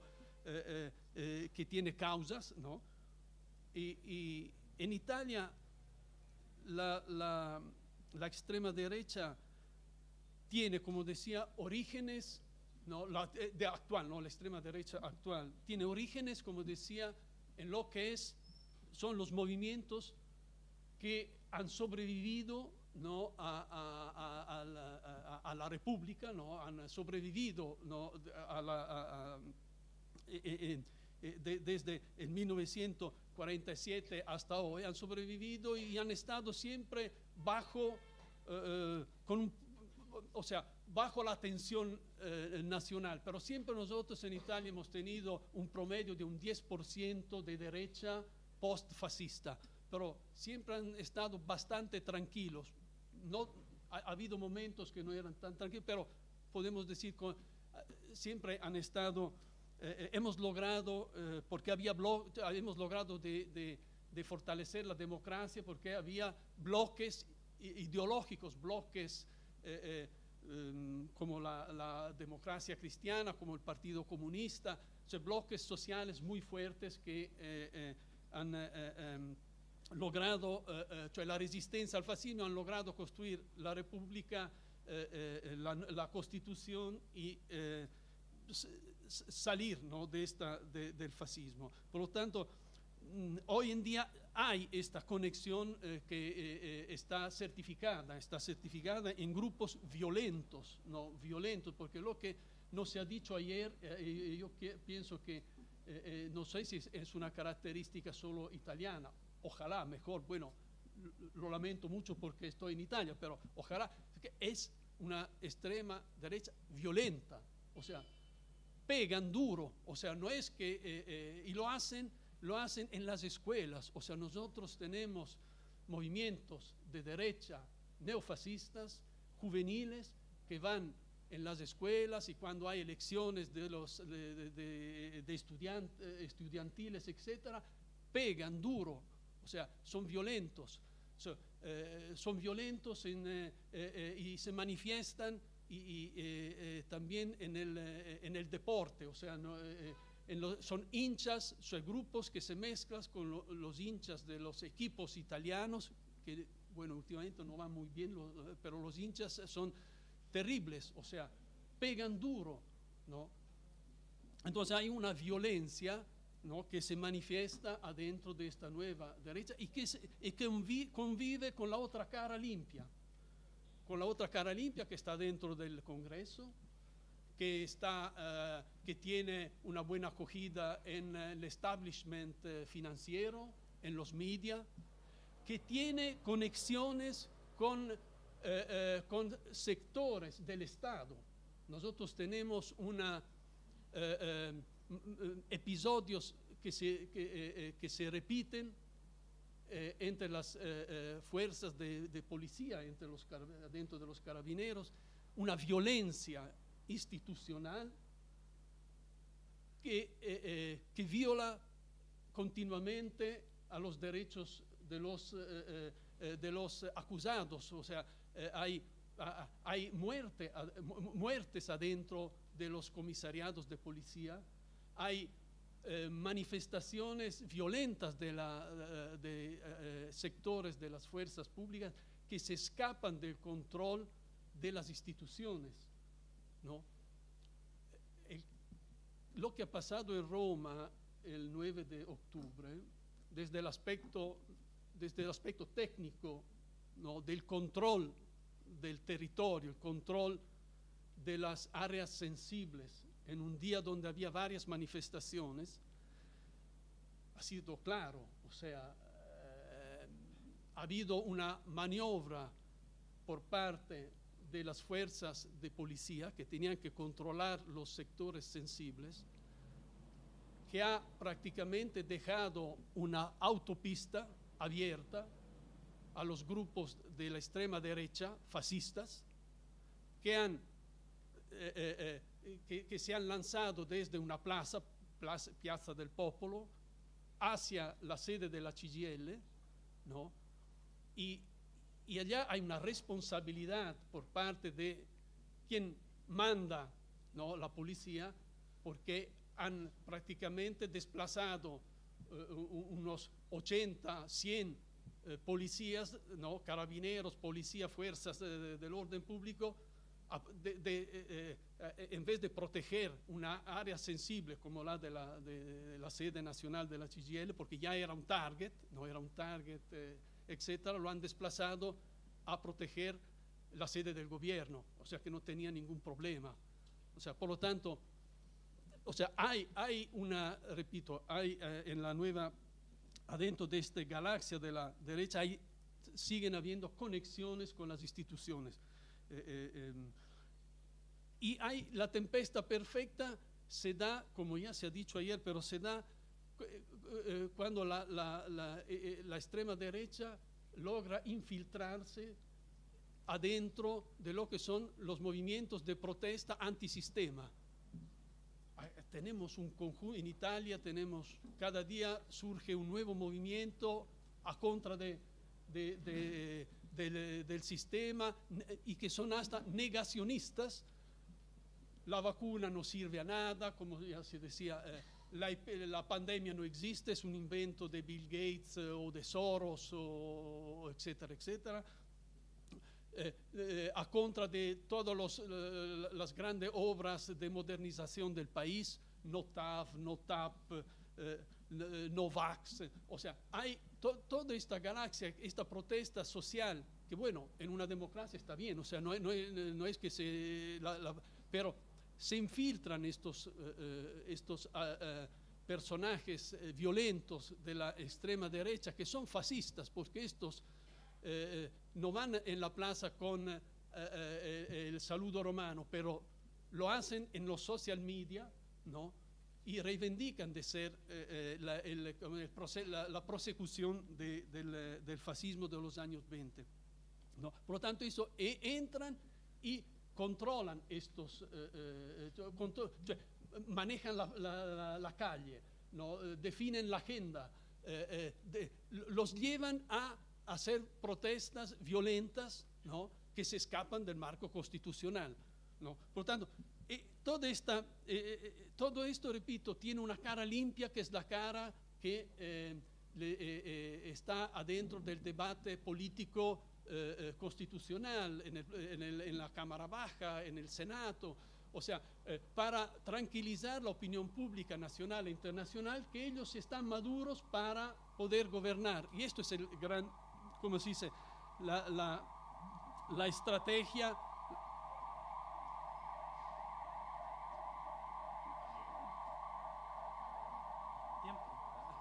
Tiempo. ¿No? Y por esto que creo que no se puede subevaluar, ¿no? Y pensar que esto sea un fenómeno temporero o algo que se pueda controlar con ordinaria administración, ¿no? Sino que se necesita mucho más. Veremos después a la final, mucho más, ¿no? Y también otro elemento que creo que está muy presente en Francia, por ejemplo, no sé cuánto en España, pero es cómo ha entrado esta galaxia de la neofascista en los barrios marginales de las ciudades, ¿no? Que donde antes había la presencia de la izquierda, de los partidos, Partido Comunista, la Casa del Popolo. He visto también ustedes acá cerca, me comentaban lo de la Casa del Popolo. Bueno, nosotros en Italia hemos crecido en los años 50, 60, donde en cada pueblito, ¿no?, en cada barrio había la Casa del Popolo. O sea, la izquierda, o sea, el territorio estaba lleno, o sea, no había espacio libre. Había la parroquia, ¿no? O sea, la iglesia católica, la parroquia con todas sus actividades sociales, y al otro lado había la sede del partido, la Casa del Popolo, etc. O sea, Don Camillo y Peppone, no sé si también acá conocen, bueno, esta metáfora, etc., pero es la realidad de nuestra sociedad. Hoy ya no existe nada de todo esto. No hay curas, no hay en los barrios, y no hay activistas políticos, o sea, no hay el partido, no hay la Casa del Popolo, no, a lo mejor hay un lugar donde se baila o se hacen otras cosas, pero no existe. Entonces se han sustituido a una presencia del territorio, y queda un solo actor en el territorio, ¿no? Y lo quiero ver en el tercer punto. Nosotros, estoy al tercer punto y voy hacia finalizar mi intervención.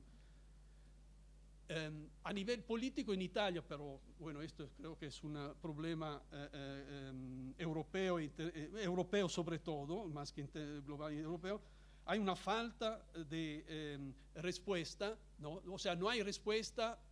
La población, la gente no encuentra respuesta en las instituciones, no encuentra respuesta en lo que podemos decir la izquierda, así que es un término también esto un poquito vago, pero no hay una alternativa, no hay respuestas concretas a las necesidades, a los llamados de la ciudadanía. No, esto creo es uno de los grandes problemas que enfrentamos, y hemos dejado la cancha abierta, ¿no?, la famosa autopista abierta a la derecha, ¿no? Porque los 30 años de probar a inventarnos una mala copia del modelo neoliberal, bueno, prácticamente ha quitado credibilidad credibilidad. Desde el centro hasta la izquierda no tenemos elaborada esta alternativa. Pero ¿por qué atacan el sindicato? ¿Por qué atacan el sindicato en la misma manera que han hecho en el 1920 y 21? Porque el sindicato sigue estando presente en los territorios. En todas las ciudades italianas hay una sede sindical. En los lugares de trabajo hay los delegados, hay ¿cómo se dice? La sede, ¿no? La célula sindical.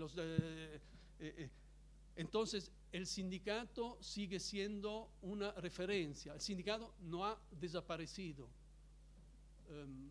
Nosotros tenemos entre las tres centrales sindicales, tenemos unos 10 millones de afiliados.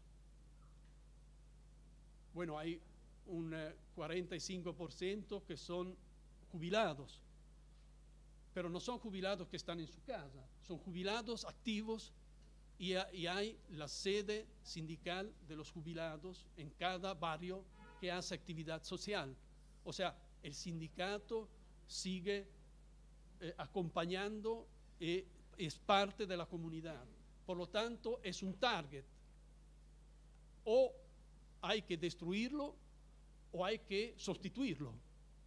Por lo tanto, nosotros, la derecha nos está atacando. O sea, lo que ha pasado en Roma el 9 de octubre no es un evento spot. Nosotros en los últimos años, ¿no? Desde cuando ha comenzado toda esta secuela de crisis, desde 2008, pero desde cuando ha comenzado esta ola de crisis, este efecto dominó que el sistema ya no funciona, no tiene, nosotros tenemos diariamente ataques a nuestras sedes sindicales. Es poner una svástica adentro, es quemar, cortar la llanta del auto del sindicalista, es llamados telefónicos, es poner una lata de gasolina en la noche en la sede sindical. O sea, hay todo ¿cómo se dice? Una estrategia de guerrilla urbana de baja intensidad, porque es un target, repito, porque el sindicato sigue siendo presente, es un actor no solamente en los lugares de trabajo, sino es un actor social y político, ¿no?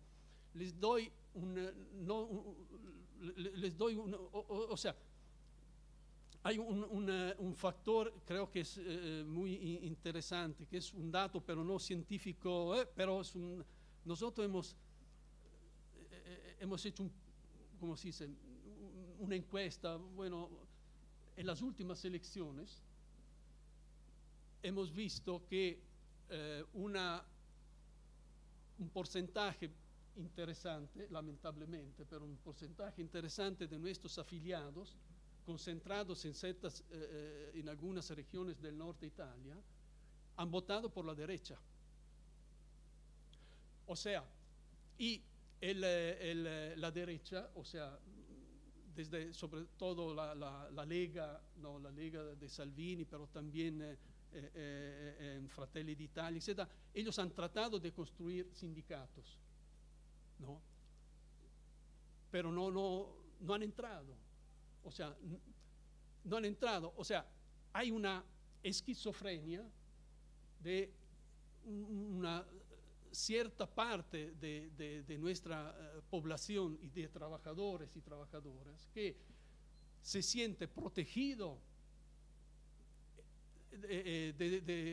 con el sindicato confederal CGIL, CISL, UIL, ¿no? Se siente protegido, pero a nivel de voto y de posición política no encuentra una protección, no encuentra un referente político que los puede proteger como idea de país, como cuando hay el voto, hacer el voto político. Por lo tanto, y esto, ¿cómo se dice?, acutiza muchísimo el conflicto con la derecha, porque la derecha, repito, que estudia cómo destruir el sistema, ve en el sindicato un enemigo, porque una parte de los que votan la derecha, pero están enganchados con el sindicato democrático, pluralista, que reivindica los derechos de todos los trabajadores y no solo de los trabajadores italianos, ¿no? Y esto, repito, genera un problema,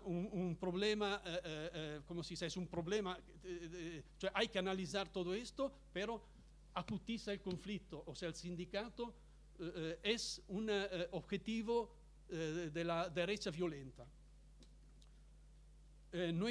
Voy acabando.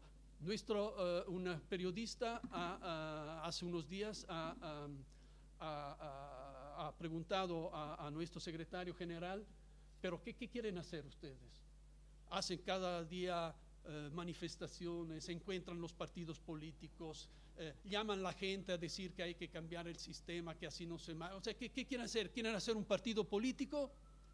Nuestro secretario ha sido muy claro, no, pero escuchen, nosotros no vamos a dejar ni un centímetro libre en la arena política. Esta ha sido la respuesta que ha dado nuestro secretario general. O sea, no hay que dejar espacio político. Acá hay un gran desafío para el sindicalismo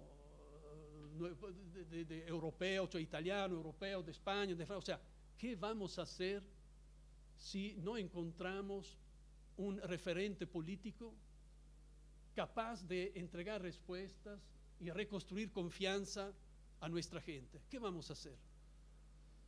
No tenemos la respuesta, pero también hemos dicho como que no vamos a dejar espacios libres.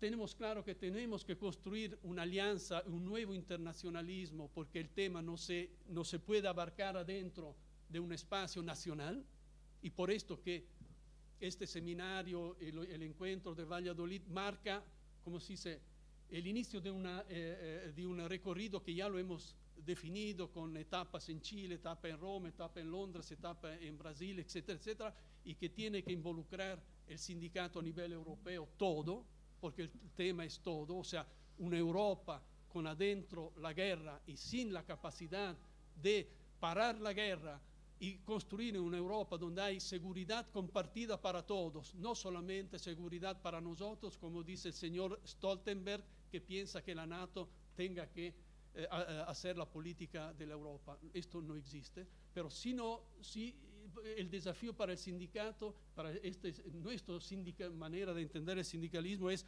cómo vamos a actuar en este tema. Quiero acabar con un acto muy sencillo. Esto es un pañuelo, pero ha estado en la lavadora, así que está limpio, ¿no? Pero el 16 de octubre, cuando hemos hecho la manifestación después de una semana del ataque fascista, hemos hecho estos pañuelos y yo lo quiero entregar a Vicente por darle un acto de hermandad.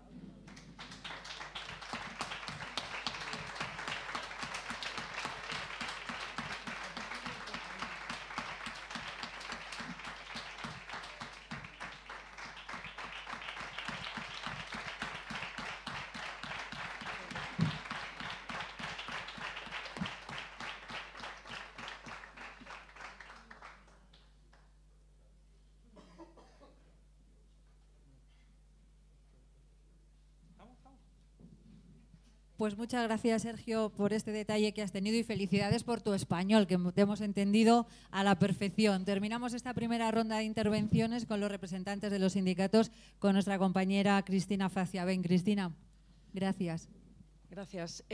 Bueno, voy a hacer una propuesta, así un poco en directo. Vamos fatal de tiempo, como podéis comprobar. Somos sindicalistas, somos latinos, casi todos.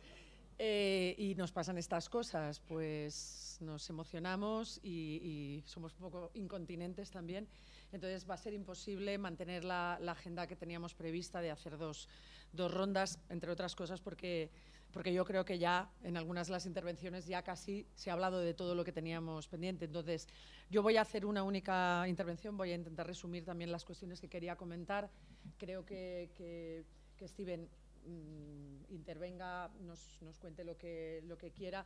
Y entonces, si se ha quedado algo pendiente, por ejemplo, Mariela, sé que le gustaría también trasladar algunas ideas de cuestiones como más prácticas, más de propuestas más concretas, ¿no? A nivel sindical. Bueno, luego libremente, quien quiera añadir alguna cosa, pues que lo haga. Ya acabaríamos, porque si no se nos van a hacer las tantas, este hombre tiene que volver a Barcelona y se nos va a complicar todo el asunto. Bueno, como a mí me toca hablar un poco de la situación en España, obviamente el público presente conoce perfectísimamente cuál es la situación, pero como esto es un acto pensado, perdonar con lo del micro, como es un acto pensado también a nivel internacional, bueno, pues me toca hacer alguna referencia, añadidas a las que ya se han hecho, y esa cuestión de que Vox, el partido de la ultraderecha en España, ya forma parte de un gobierno como ya de pleno derecho, con una vicepresidencia incluso, como es el caso de Castilla y León. Se ha hablado también, largo y tendido, yo creo, sobre los multifactores, ¿no? que provocan la aparición en el escenario político, ¿no? de una formación como Vox. Y no voy a entrar en esta cuestión. Yo me voy a situar un poco más en el plano más del nivel laboral. Vox ha intentado consolidar esa idea de que son un partido cercano a los trabajadores y las trabajadoras. Una absoluta falacia, es mentira que ellos realmente tengan esa convicción popular, de clases populares, quiero decir, y de clases trabajadoras. Ellos intentaron crear, no, de hecho lo han creado, un sindicato que se llama Solidaridad. Es cierto que tienen una incidencia anecdótica a nivel de representatividad. Y aquí, pues, recordar que los sindicatos no son algo que alguien se inventa y decide crear. Los sindicatos surgen, y yo creo que las comisiones obreras somos el ejemplo más claro, ¿no? de que eso es, un sindicato solamente se gesta con la voluntad de los trabajadores y de las trabajadoras de crear un espacio colectivo de defensa de sus intereses, ¿no? Podemos también intentó crear un sindicato y también fracasó en el intento. Se necesita presencia, se necesita trabajo, se necesita que exista realmente una demanda por parte de los trabajadores. Pero solidaridad, está ahí, está latente y podría llegar a tomar cuerpo, y ahí nosotros vamos a tener una importantísima responsabilidad para que eso no sea cierto.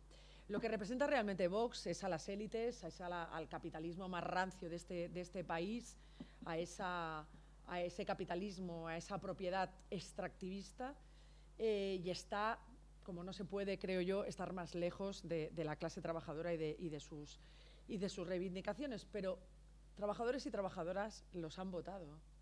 No, en España no existen tantas élites ni tantas clases poderosas como para haber conseguido el micro, perdón, como me muevo mucho siempre, pero como digo, es obvio que han recibido votos de la clase trabajadora, también por muchas causas, ¿no? Ayer, por ejemplo, Unai lo apuntaba, creo, muy acertadamente, ¿no? Esa idea del miedo, de la frustración sobre el futuro de mucha gente, esa desconfianza en la política tradicional. Ellos también lanzan esa idea de ser un poco antisistema, un poco alternativos.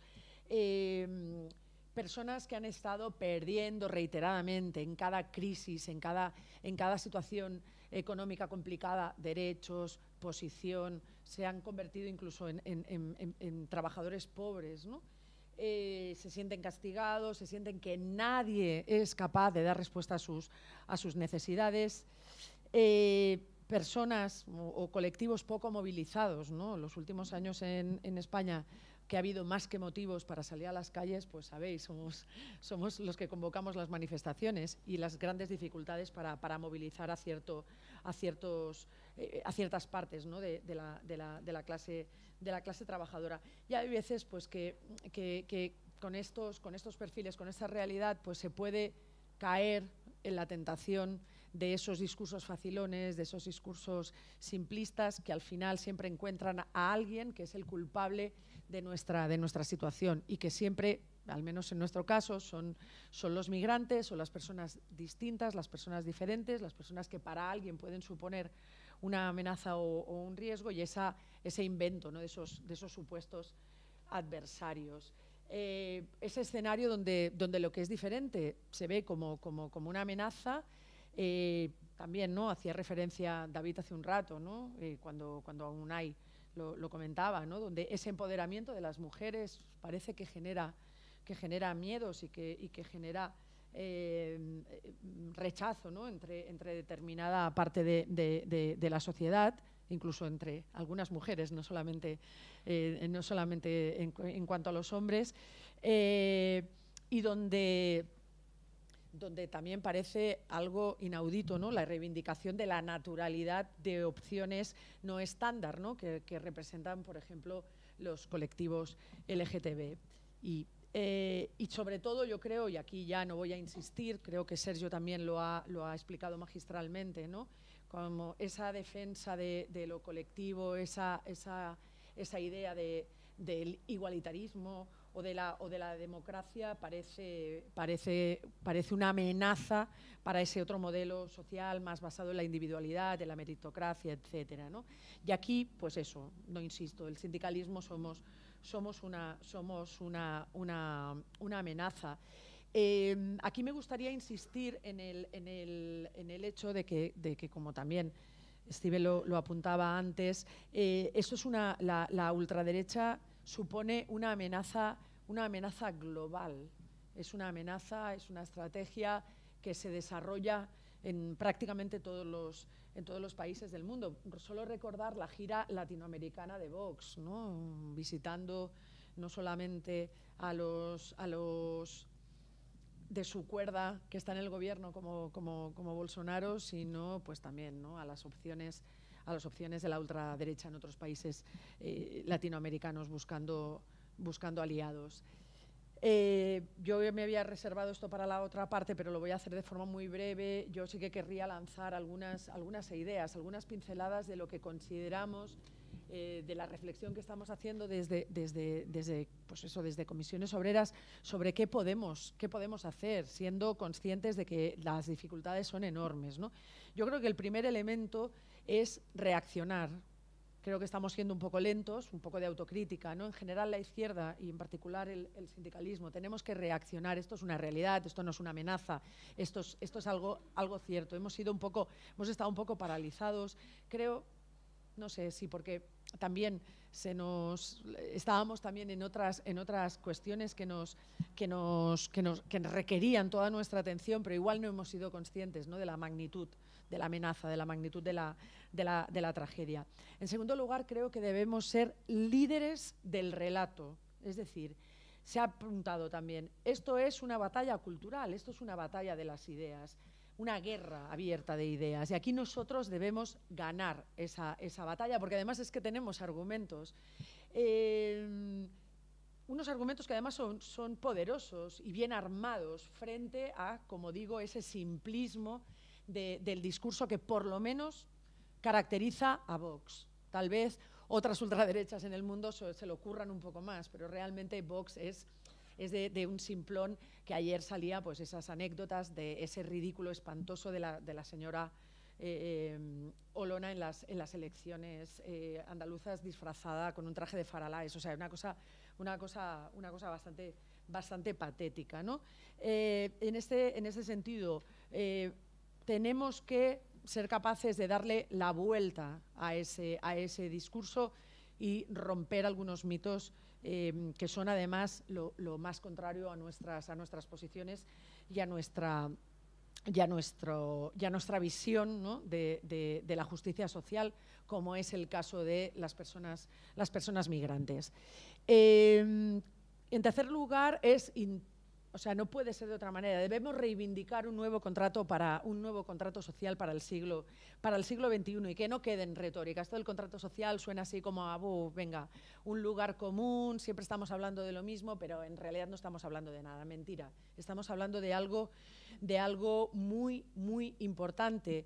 Más o menos se hace la idea de que han existido dos contratos sociales tras la Segunda Guerra Mundial y después, posteriormente, con lo que es la construcción un poco de los estados del bienestar más modernos, sobre todo en Europa. Realmente lo del contrato social ha tenido mucha más vigencia en Europa. Ahora toca un nuevo contrato social, pues basado en la recuperación de los derechos, esos compromisos públicos, ¿no? El compromiso de lo público para esa recuperación de la confianza en las instituciones públicas, en la propia política, ¿no? Esa apolítica bastante lamentable, ¿no?, que yo creo que recorre todos los países. Hay que desbancar, ¿no?, el discurso vacuo de la ultraderecha y hay que dar respuesta desde lo público a esas incertidumbres, a esos miedos, a esa falta de expectativas. Y por tanto hace falta políticas reales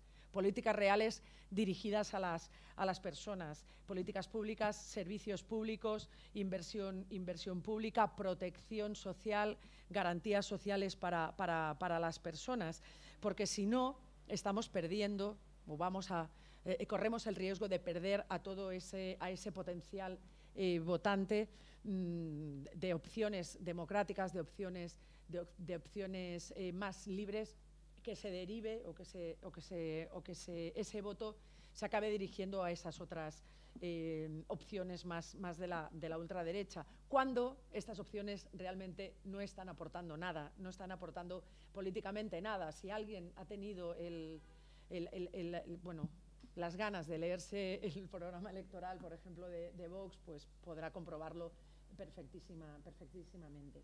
Otra cuestión también fundamental es la educación, no solamente la educación de los niños, que también, sino también, ayer también se apuntaba, sino también la formación, esa construcción de ideología. Las comisiones obreras no tenemos escrito, así como nos definimos como internacionalistas, como democráticos, como independientes, como feministas, como sindicato feminista, no nos definimos como sindicato antifascista, no lo hacemos, porque no hace falta, porque ya lo sabemos, porque por eso nos constituimos, por eso nos creamos, ¿no?, como luchadores y luchadoras en contra del franquismo. Bueno, pues a lo mejor ha llegado la hora de que debemos empezar a recuperar esas ideas, porque tampoco estamos convencidos de que toda nuestra gente hoy en día tenga tan claro que esa amenaza de alguna manera ha sido prácticamente o forma parte de nuestra genética. Por tanto, formación sindical, formación en ideología, formación en construcción de ese nuevo relato. Buscar alianzas, y en ese sentido también es fundamental, y quiero aprovechar también para agradecerle profundamente a Amelia Martínez Lobo, que es la directora, de la oficina de la Fundación Rosa Luxemburgo en España. Agradecerle que esté aquí escuchándonos, que esté aquí compartiendo con nosotros este espacio. Debemos buscar alianzas también con la izquierda en este sentido para construir este discurso alternativo desde lo que hablaba antes Steven, de los think tanks, de la ultraderecha. Nosotros tenemos que, no sé si lo tenemos que llamar think tanks o cómo lo tenemos que llamar, pero también tenemos que buscar espacios donde construir esa ideología. Tenemos que recuperar, y ahí yo soy una auténtica convencida, tenemos que recuperar nuestros espacios naturales de actuación, de acción sindical, que no son otros que los centros de trabajo. Somos sociopolíticos, estamos en el diálogo social, estamos en multitud de espacios, pero el centro de trabajo es nuestro lugar natural. Y es un lugar solo nuestro, y así lo tenemos que reivindicar. Los compañeros franceses, la CGT francesa, está teniendo unos problemas enormes con el Frente Popular porque les están ganando el espacio en los centros de trabajo, porque el Frente Popular organiza asamblea, nacional, perdón, popular, estaba mezclando, ojalá fuera popular, sí, no, nacional. El Frente Nacional está organizando asambleas de trabajadores y trabajadoras donde lo que les lanza es el trabajo para los franceses y fuera migrantes, hasta de segunda y tercera generación. Vale, o sea, esa es la clave. Tenemos que evitar que eso nos pase aquí. Por ahora eso no ha ocurrido, pero podría llegar a ocurrir. Y eso va mucho de lo que hablaba yo al principio también, ¿no? Esa conciencia de clase que se ha perdido por parte de compañeros y de compañeras. Hay que recuperarlo. Y acabo, tenemos que ser agentes de cambio, porque lo que nos caracteriza a los sindicatos es esa capacidad de ser agentes de cambio, transformador. Y aquí, Comisiones Obreras, como la mayor organización social de este país, con 1 millón de afiliados, con 100.000 delegados y delegadas, tenemos la capacidad de vertebrar, de construir esa alternativa.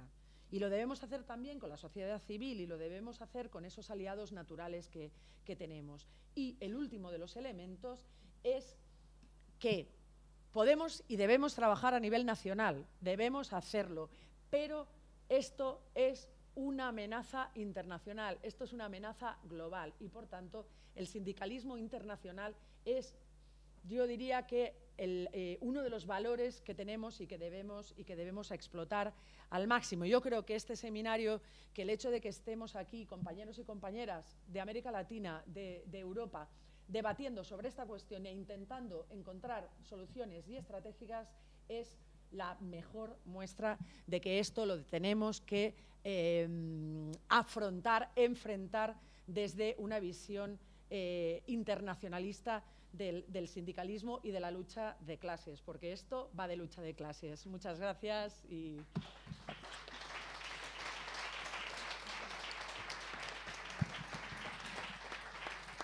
Muchas gracias, Cristina. Como el tiempo apremia, pues le damos rápidamente la palabra de nuevo a Steven Forti.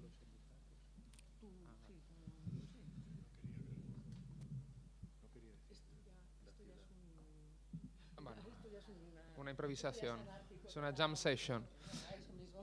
No, yo me había apuntado algunas cosas, más bien ¿no? que estábamos comentando ayer, un poco de retos, ¿no?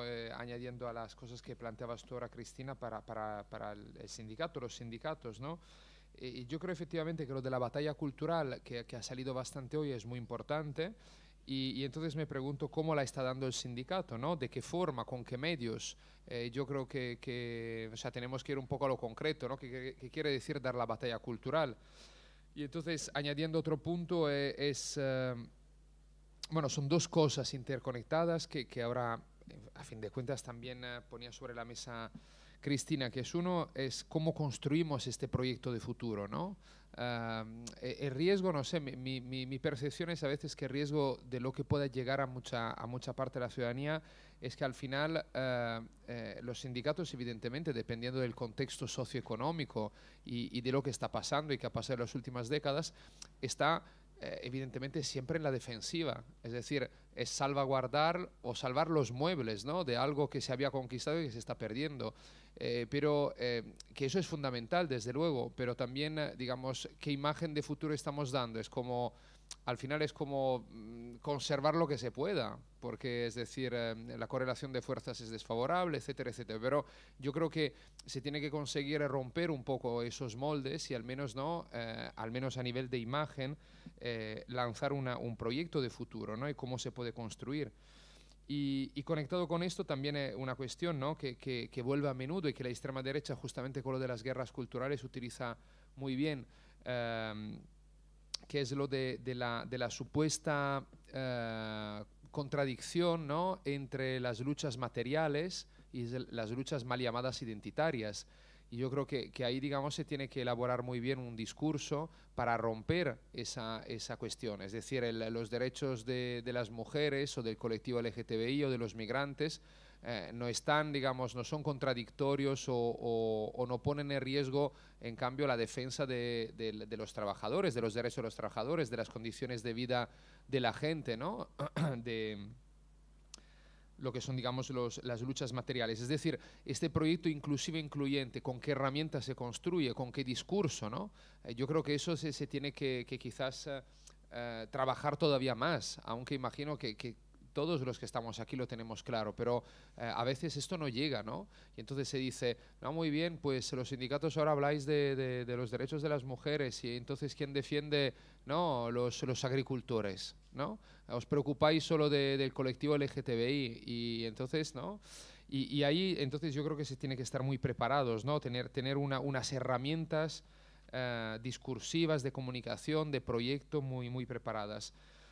Y luego añado solo 3 cosas más, ¿no?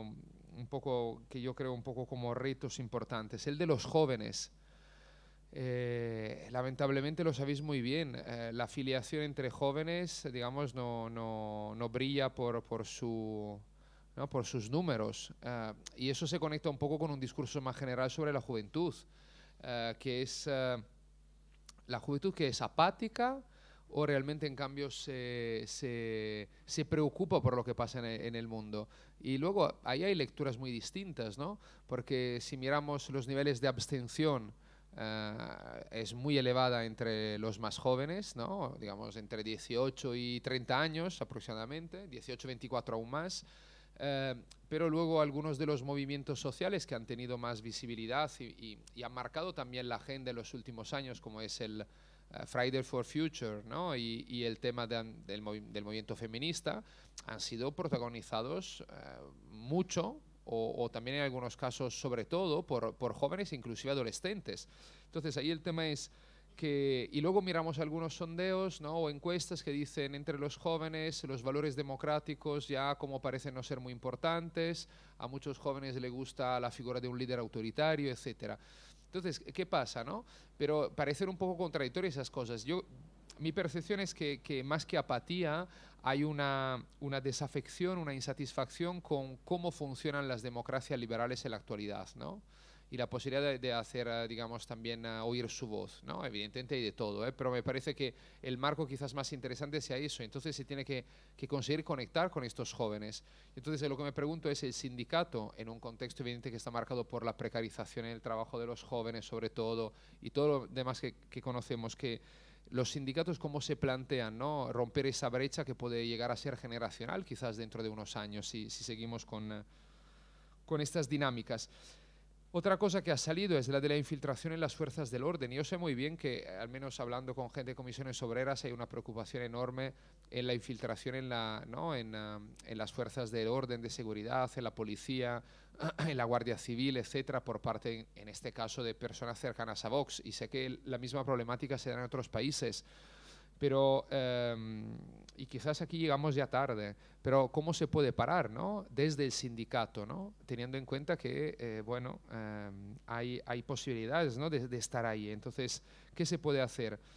Y las últimas 2 cosas, que están muy estrechamente conectadas. Uno, ¿qué estrategia en las redes tiene el sindicato? Yo creo que la izquierda, excepto algunas formaciones, me refiero a nivel global, le ha costado entender cómo moverse en el mundo digital. ¿No? Y se ha un poco diciendo, bueno, pues mira, eso es como una realidad un poco paralela y da igual. Pero la verdad es que tiene importancia. Y saber comunicar ahí, saber moverse, y se tiene que invertir esfuerzo y también dinero dentro de lo posible en eso. Pero no se puede dejar de lado aquello, ¿no? Es como miramos los Twitter del Partido Socialista o del PP y los de Vox. Es que Vox se ha estudiado cómo funciona aquello y lo sabe utilizar. El PP te hace la declaración la rueda de prensa y la declaración que luego aparece en los medios, pero ese es otro tipo de comunicación. Yo creo que también el sindicato tiene que actualizarse en aquello, ¿no? Porque no es que va a desaparecer la importancia de las redes de aquí a 5 años, que ha sido una burbuja y ya está. Eso va a seguir ahí, y es muy importante. Y conectado con esto, y aquí cierro, el tema del discurso del odio. El discurso del odio lo vemos no solo en las redes sociales, lo vemos en el día a día, y lo vemos, imagino muy bien, también en en los lugares de trabajo, ¿no? En las fábricas, en el campo, en las empresas, etc. ¿Hay una estrategia clara sobre esto? Quiero decir, para justamente romper esta espiral de normalización del discurso del odio, de legitimación del discurso del odio, y en cambio de encontrar unas formas para hacer pasar que el discurso del odio no es libertad de expresión, sino que es discurso del odio. Es decir, ¿cómo se ha planteado esto y cómo se va a plantear? Yo creo que también ahí se tiene que actuar con fuerza, ¿no? Con una estrategia clara y rápidamente. No podemos dejar pasar mucho más tiempo, porque si no luego es muy difícil recuperar el terreno perdido. Entonces, bueno, yo lanzo estos temas y no estoy diciendo que el sindicato no lo está, ¿no?, encarando, yo lo sé que hay mucho esfuerzo en eso, pero como yo creo que son un poco unos de los puntos prioritarios conectado con la amenaza de la ultraderecha, ¿no? Y muchos de esos temas van mucho más allá de la ultraderecha, evidentemente, ¿no? Pero digamos, a partir de la ultraderecha yo creo que estos son también algunos de los retos que veo desde mi punto de vista. Muchas gracias, Steven.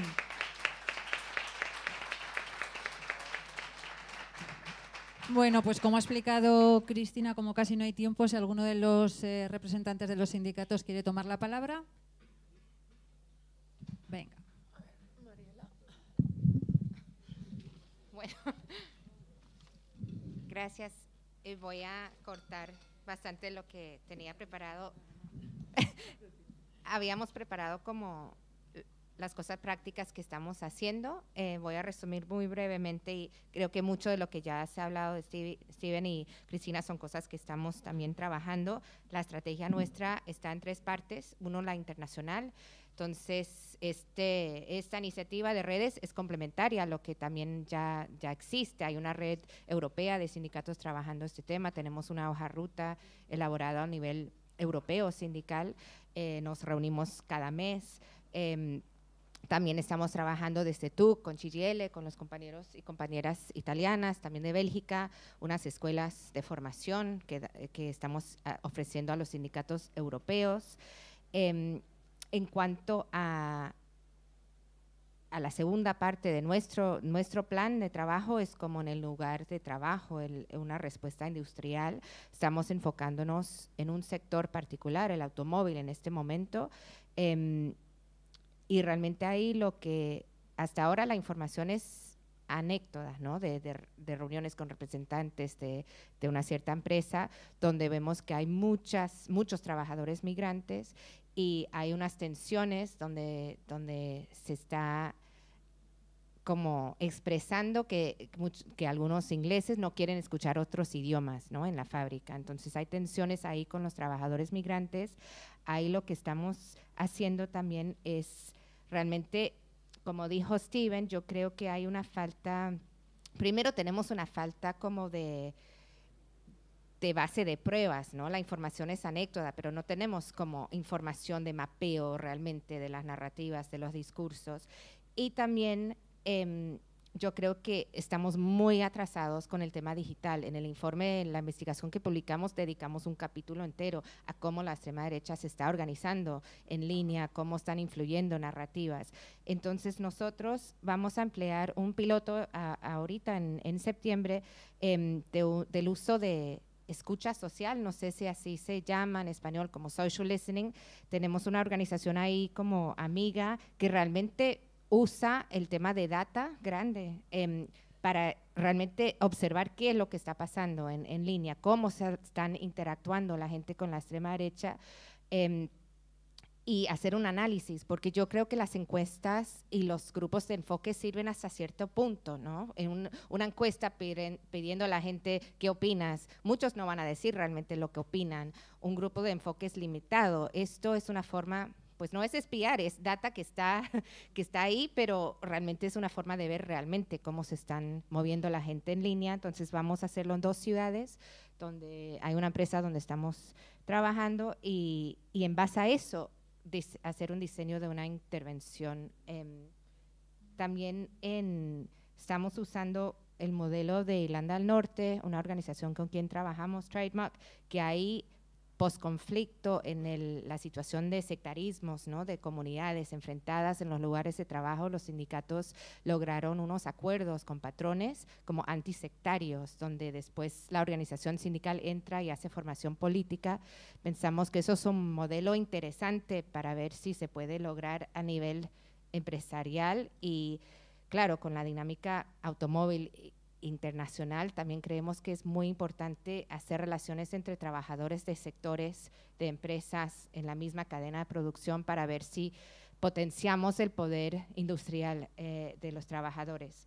Y la última como área es la formación. Como dijo Cristina, pues yo creo que en Gran Bretaña, quizás más que en comisiones o CCOO, la tradición de la formación política como que se ha dejado en muchos sindicatos y el trabajo antifascista casi como que se subcontrata a ONGs, organizaciones aliadas.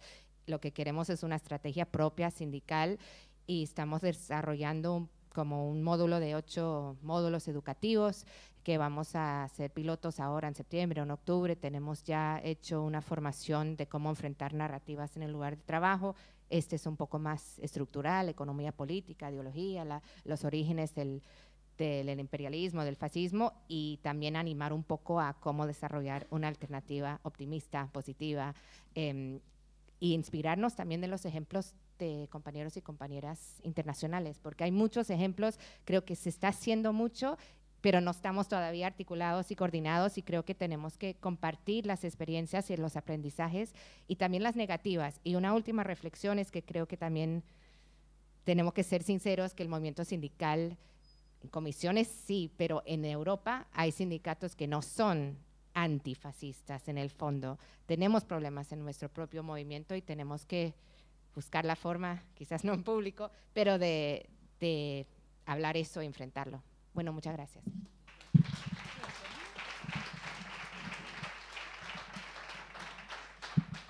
Sí, muy brevemente, ¿qué hacemos? O sea, el tema de la formación, ya lo ha dicho Mariela, exacto, es estratégico, es clave, ¿no? Y estamos reorganizando la formación, sobre todo para los nuevos delegados en los lugares de trabajo, y esto es fundamental, se está haciendo.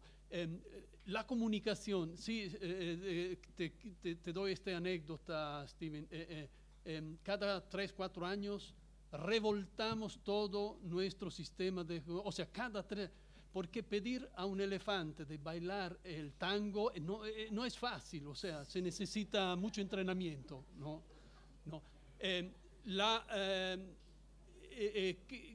Las fuerzas de seguridad de la Guardia Civil, nosotros tenemos carabineros, pero nosotros desde hace unos 10 años tenemos un plan de democratización de las fuerzas de seguridad, ¿no? O sea, policía, carabineros y militares. Y estamos construyendo sindicatos adentro de este mundo, que es un mundo aparte, ¿no? Donde los derechos constitucionales no se aplican, ¿no? Y esto creo que es un desafío muy fuerte, ¿no? Y produce resultados, pero abre ¿cómo se dice? La olla. Por ejemplo, ahora hay un debate sobre de reconocer adentro de las fuerzas de policía, ¿no? Los derechos de los LGTB. O sea, eso es, hay que meterse en esto, y bueno, son desafíos que estamos asumiendo. Bueno, gracias. Sí, solo para despedirme y agradecer agradecer la actividad, agradecer el recibimiento de parte de comisiones de Castilla y León, también en la figura de Vicente Andrés, también de la ejecutiva y todos los compañeros y compañeras, también la invitación Cristina, Félix, también a la confederal.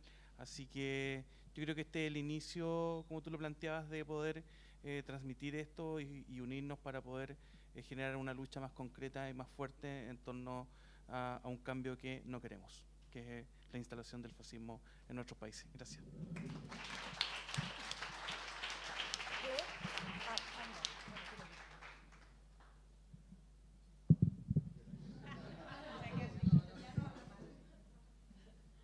solo para decir muy rápidamente que en Brasil la CUT tiene organizado comités de lucha para... No sé. Solo para decir muy rápidamente que la CUT en Brasil tiene organizado comités de lucha, que chamamos, y también brigadas digitales, justamente para ampliar el diálogo con la sociedad sobre los desafíos que la clase trabajadora enfrenta, y así también para intentar bajar la propagación del odio y las fake news. Y una otra estrategia que tenemos es de construir esta movilización y esta constitución de comités y brigadas con la máxima unidad también en conjunto con otras organizaciones, movimientos sociales y también otras centrales sindicales. Es eso. Gracias una vez más, Félix, Cris, Vicente, a todos y todas. Gracias.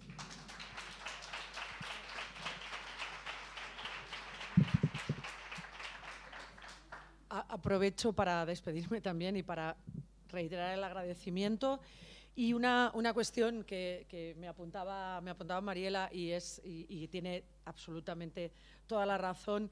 Nos acompañan, aunque no estaban aquí porque no eran las organizaciones, o sea, no eran los sindicatos organizadores, pero sí que nos están acompañando aquí en Valladolid, compañeros de Perú, compañeros de Colombia, dos países, dos modelos, digamos, sindicales, unos compañeros y compañeras que han tenido que enfrentar en diversos momentos de su historia violencia, ultraderecha por parte de sus gobiernos, y que han estado allí al pie del cañón, poniendo sus vidas, en muchísimos casos, no sus vidas en riesgo, sino perdiendo incluso sus vidas, siendo amenazados y siendo muy valientes, luchando por los derechos de sus compañeros y sus compañeras. Por tanto, quiero también hacer un reconocimiento y un homenaje a los compañeros y compañeras que nos acompañan y representan estas organizaciones.